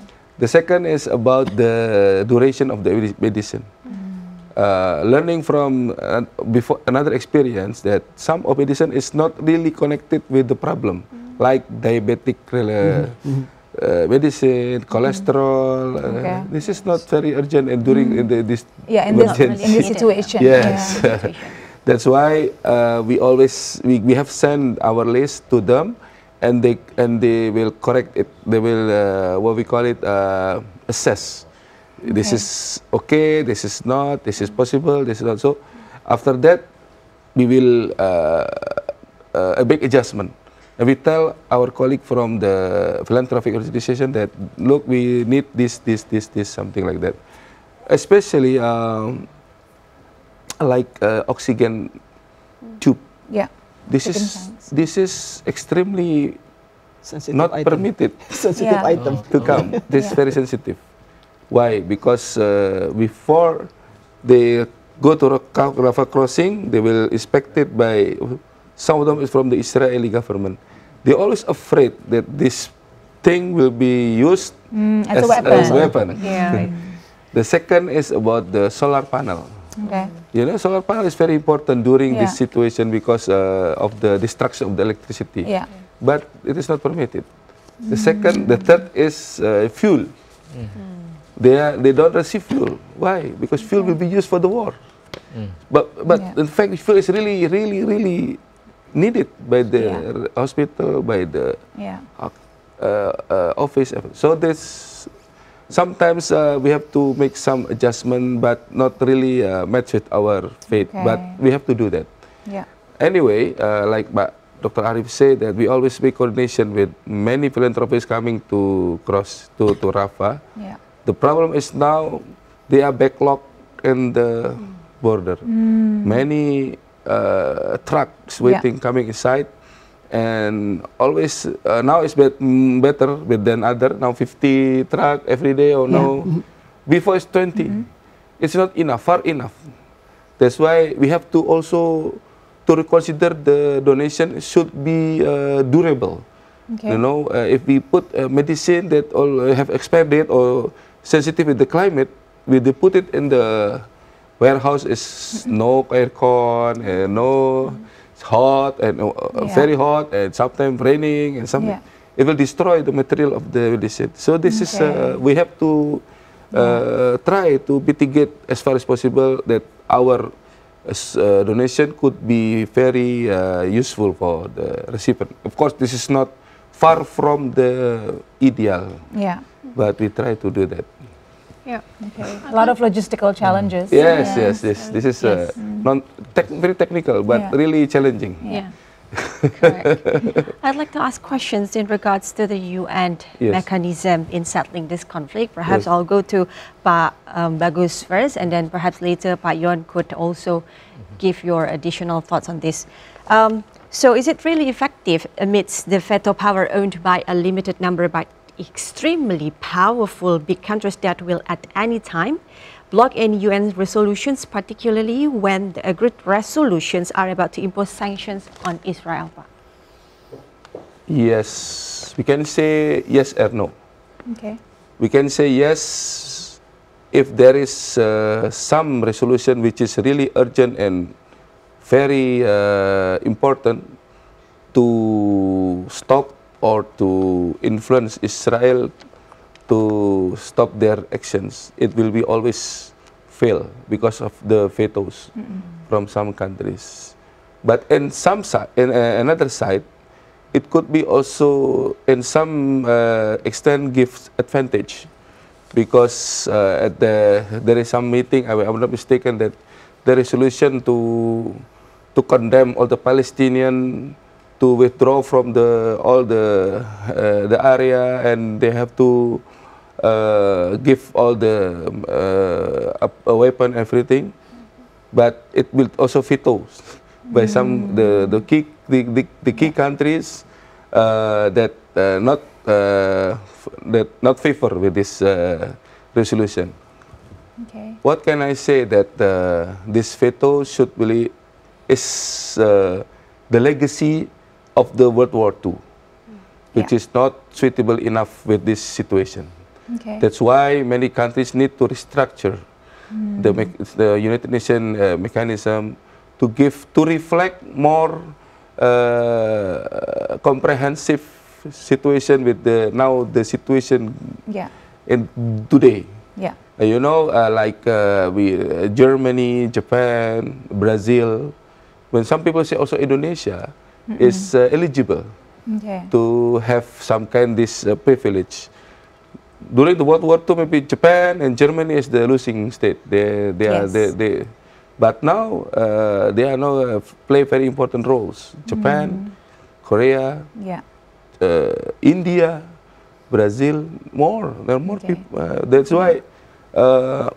Let's say that that's why my minister used the mechanism in the General Assembly. Okay. This is more democratic, one foot, one country. Okay. And yes, this is not binding. Yeah. But it will give strong psychological and moral power to the country to do more based on their capability to help the Palestinian people. Okay, it's the best platform in diplomacy right now at the moment. Okay, now before we return to the discussion, we're now going to go to Shafira Junior, who's ready to update us on the current situation of the rally. Shafira, please tell us, where are you now and what is the situation? Hello, Siska and Stephanie. I'm still here at the outside area of National Monument, or Monas, and now after 10 a.m. Actually, there are some people who already going outside the area of the demonstration, of the rallies, and behind me we can see that there are still some people here. There are still some crowd here, and also we still see the slogans with messages, with artworks, express and voicing their awareness to spread the humanity and to end the genocide in Gaza. And also here, Siska and Stephanie, actually there are the area of Monas. Before it was closed due to the demonstration, but now it's slowly open to the public. We can see there are some vehicles passing this area also. And also, Stephanie and Siska, what I see and what I've observed here at the location and on the situation, I can feel the messages that are delivered by the people of Indonesia, by the community here. They are here voicing their care, and they also want to spread the awareness, and also because there are some families here who bring the younger generations in their families. I can see that they are trying to pass this kind of event, this kind of understanding that there are an issue going out there, and there are children there, the people there that can't even sleep or eat well. And here, the families try to teach them how to be grateful and how to have the sense of empathy for our sisters and brothers there. And also Stephanie and Siska, there is still a message that I will explain again, I will deliver again, that we don't need to be a Muslim, we don't need to be a Palestinian, we just need to be human to support and to understand what is going on. I'm Safira Junior from Dimona Square with the camera person Arya reporting for TVRI World. Back to you there, Siska and Stephanie. Right, thank you, Shafira Junior, for your report. So, Siska, we can see actually the empathy, the caring is actually really contagious to people, not only those who are attending the mass rally today, but also we hope it will be, like for other people as well, right? Of course, and it's actually quite fun to see that it's becoming such a family event. They're enjoying Sunday together, and I think it will boost the local economy around Monas area as well. So hopefully everybody can have fun, but please stay safe, everyone, as we show our solidarity with Palestine. Now, continue with our conversation. Pak Yon, I would love to get your response on what Bagus just said earlier about the relevance of the UN. Do you agree with that assessment that the UN mechanism, maybe especially the Security Council, is actually outdated and it needs an overhaul so it can fit the current global landscape better? What do you think, Pak Yon? Yeah. I think we have to understand the changing of our global situation, the development of the countries. Yeah. Just not to rely on the past experience, and particularly after the Second World War, that the winner of the Second World War will manage, control this earth. So we need to have the new order that give kind of the equal right, equal, not only the privilege for the certain people, for the great power, but in fact the reality is the great power do not perform the great job. So we have to correct, we have to reform. This is kind of our critique to the great power. As long as you can guarantee and give the justice because you have the great power, then this is fine. But if you use your great power, your veto, to legitimize the injustice, to legitimize the war, then this is the problem. So the Security Council, I think, need to be restored.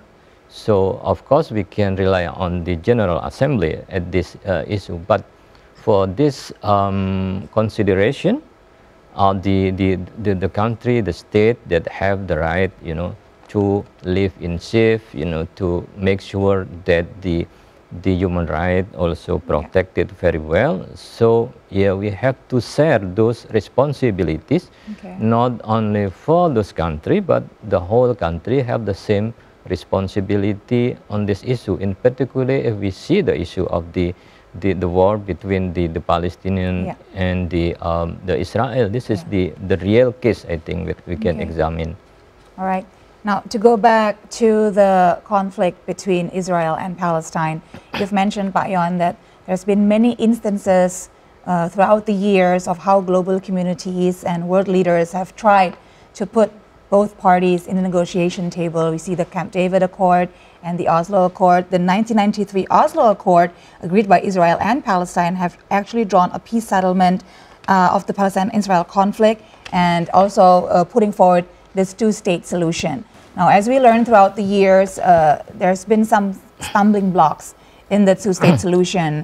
The issue of the status of Jerusalem and about the border and the right of return. It seems for both parties they are very adamant in their position, and it seems to be unnegotiable. Now, how can we achieve a compromise and finally realizing this two-state solution if the particles from both parties are immovable by any chance? Yeah, of course we need to transform the conflict, in the reality, become the more rational, not based on the ideological position there value each other, because they have their own value, then they will stand for their value. But if we want to reach the resolution, so we need to transform those conflicts. What the people really feel about the conflict. It is this conflict we need to keep for the long time, or we need to change. So through this, transform the conflict into something that give the future peace both to the Israel and the Palestinian. I think will be better, to understand, because the we need also to ask, either both parties need or peace or need a war.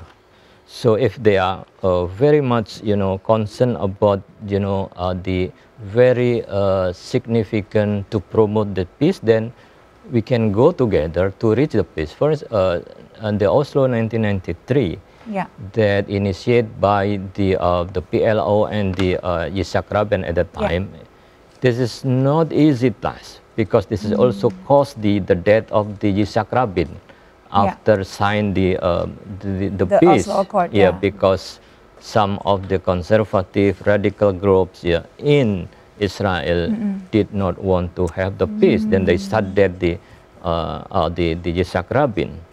After 1 year, I think they got the Nobel Prize of the Peace. Yitzhak Rabin and Arafat, Yasser Arafat. So who are now there to hold the peace in Israel if the consequence is the possibility to die? So we need a very strong figure that believe in peace, not believe in war to solve the problem. Unfortunately, the Netanyahu still believe on war to solve the problem.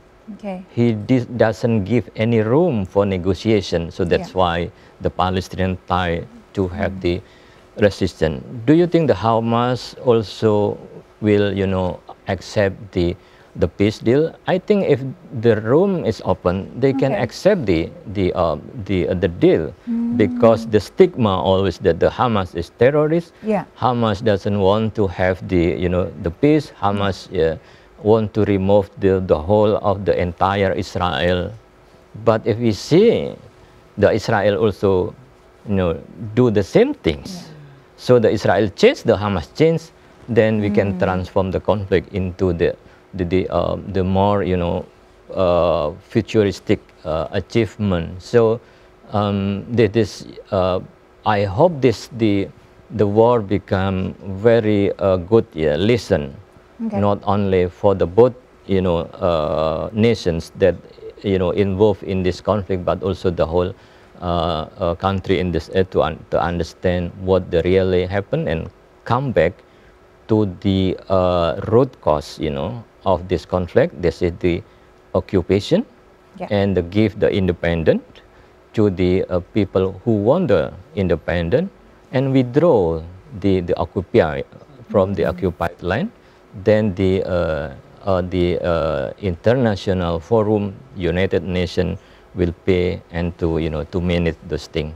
If there are kind of the understanding both sides, and we hope the United States will try to revise their role and give contribution to the peace, not only give blind support to the Israel. Then other country also will follow, to give kind of the future peace in this region, I think. Thank you, Pak Yon, for that comprehensive analysis and assessment. Later, we'll ask Pak Bagus as well about his opinion about the two-state solution. But Stephanie, I think you have some news to report first to our viewers. Right. It's been 4 weeks after the October 7 assault by Hamas-led Palestinian militants and subsequent retaliatory strikes by the Israeli military forces that there is no sign the violent conflict will end soon. The longer the conflict and the suffering will be endured by both warring parties, the immediate ceasefire and commitment to bring the conflict back to the table is key to resolve it.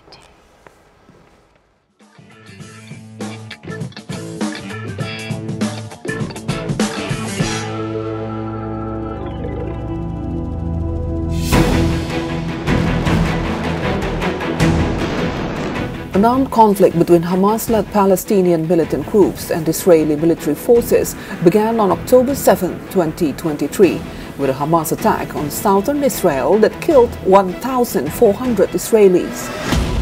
Israeli military forces responded with retaliatory strikes against Palestine's Gaza Strip, killing over 8,000 people, including more than 3,000 children, and an invasion of Gaza.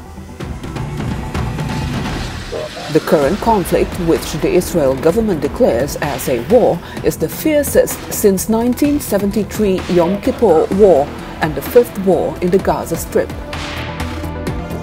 A total of 6,000 bombs were dropped by Israel during the first 6 days of the conflict, more than the amount used by the United States over an entire year of operations in Afghanistan, and double the number of bombs employed by US-led coalition against ISIS over 1 month. Fears of a humanitarian crisis have heightened since Israel cut off food, water, electricity and fuel supplies to Gaza, which had already been blockaded by both neighboring Egypt and Israel.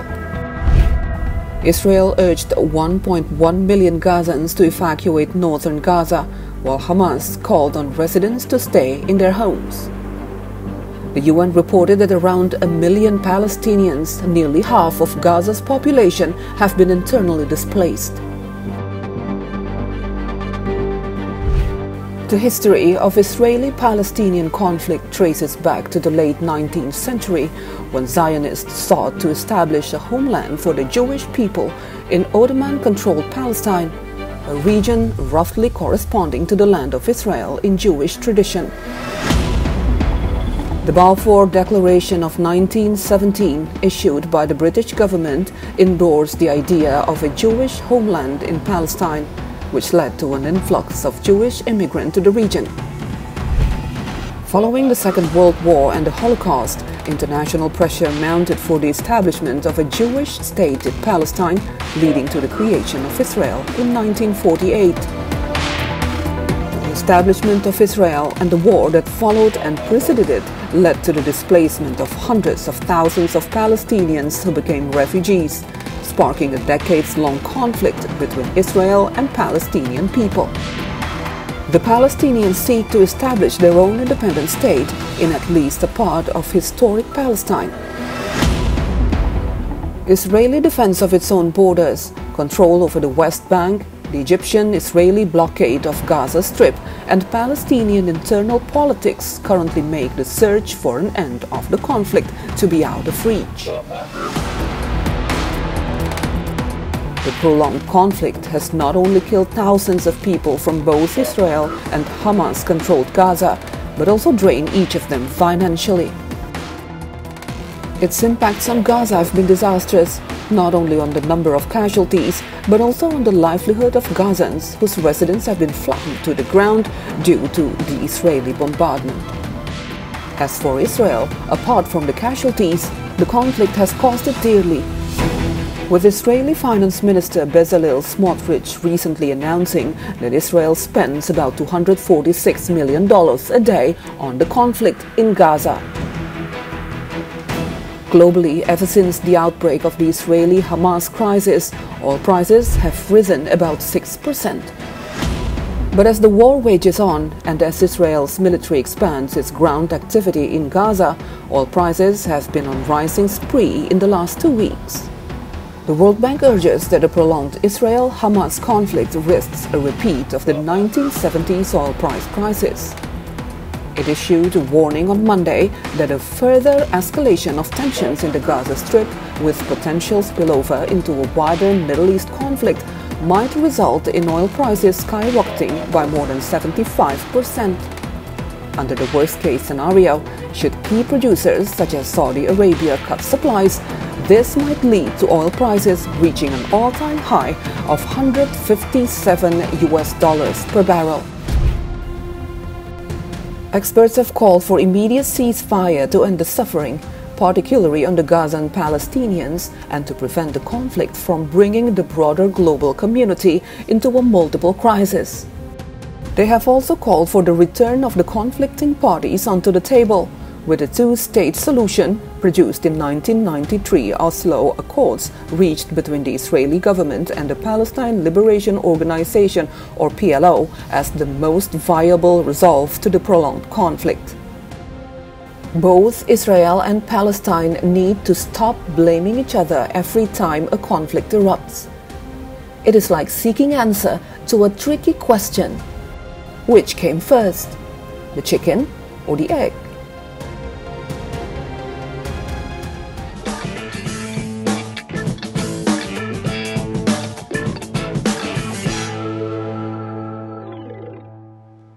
Alright, welcome back to our TVRI World Breaking News today, and we already had so many insights from our expert speakers today, right, Siska? Indeed, Stephanie, and you know, we didn't realize that 3 hours have passed actually since we started the breaking news. Indeed. So sadly, this is the time where we end the show, but before that, we would like to get closing statements from our guests. Pak Bagus, maybe you can also add your response to what Pak Yon said earlier. But the two-state solution, is it still viable as an option? Is it still relevant with the current situation? And along with the closing statement for Indonesia's position in standing with Palestine. Yes. For the two-state solution, this is the ultimate destination we have to pursue. Okay. Because this is the best they can reach how to solve this conflict. When they make it at the beginning of 1990s, after Oslo, Madrid, everything, there is a big hope, optimism among all the relevant parties to reach this agreement. Unfortunately, when the time is going, it goes and goes more and more difficult. I still remember one of the Arab kings in 2004, I think, they said that if Israel receives these two-state solutions, and we will recognize the state of Israel. But with the time passing, and also the passing of Yasser Arafat in 2004, it looks, the future is so gloomy. And mostly, because there is no strong intention from Israel's side how to reach this goal. That's why now most people seems to go back again to, looks like they're dispirited with this situation. They have to fight to reach this goal. That's why we Indonesia always say that we always, like my message say, to support the independence of Palestine and always go to the basic agreement to make the two-state solution as the final goal to solve this conflict. And also based on the East Jerusalem is the capital of the Palestine, back to the line of the 1967. Comply with the international parameters that has been recognized by United Nations. This is the very important message. If Israel or all the parties agree with that, I think this conflict will be finished, will be over. I think this conflict will be the game changer, according to my observation, that in the future, it will make a different vision to see the conflict in Middle East. Like Pak Yon said, that this conflict should include all the necessary parties. In this case, also Hamas. It's very important. The conflict now is not between the countries, but between the group, the fighters group. This should be addressed properly. And in the future, Palestine question will be always in the middle of the issue of the peace in Middle East. If it is not solved, it will make the situation be getting worse. And Indonesia will always support the the the the the independence struggle of the Palestine. We always support how to make the capability to improve the capability of the Palestine to manage their countries, and we will never because this is the message from the Asian African countries 1955. Yeah. Now only Palestine is not free, and we will fight for this freedom. This is the message. Okay. Thank you, Pak Bagus. Moving on to Dr. Arif, you can give us the closing statements from Mercy's perspective on the latest situation in Gaza and how Indonesia can still be a strong partner to the Palestine struggle. As a part of a humanitarian relief organization worldwide, we demanding that the humanitarian corridor is open as soon as possible, not only to manage the current situation, but to prevent the most catastrophic situation that the people in Gaza facing right now. So we are not talking only about the martyr, the injured, but we are talking about around 2 million people there. And we ask to all the leaders of the world to take a step aside a little bit from the political aspect. We now feel a humanity problem in the Middle East, especially in Palestine. So let us now to prove ourselves as human, help our brother and sister in Palestine, and after that you can continue your discussion regarding the political issue or whatever you like. Thank you. Okay, thank you, Dr. Arif. Pak Yon, after seeing that huge rally in Monas Square, after hearing everything that we've discussed so far, your closing statement, Pak Yon, to close up our program today. Let me quote the poem of our Minister of Foreign Affairs. Then she said that the children has no homes. Children, only have the sky as their roof, and the earth as their mattress, to sleep. And the only thing that they have, I think, is the land. So please don't let the kind of forced displacement of the people of the Palestinian, because this is the only thing that they have. And I saw also that the Britain already consider that, try to avoid any kind of forced displacement, even though the scenario of the Israel to empty the Gaza. So this is very bad situation. If they want to empty the Gaza, ask all the international country to take the Gaza as the refugee, as the Ramben Barak, the Knesset said, as the former vice the Mossad said, that Gaza people now already in refuge. So please, the international country to take at least 10 or 20 big country can take all the Gaza to be put in their country. So this is, I think, not the solution. So the only solution is, if the problem is the land, so give the independence to the Palestinian country. Bring the peace talk after the ceasefire on the table, and remember that the peace is between Palestinian and Israel, not between Israel and the Arab country.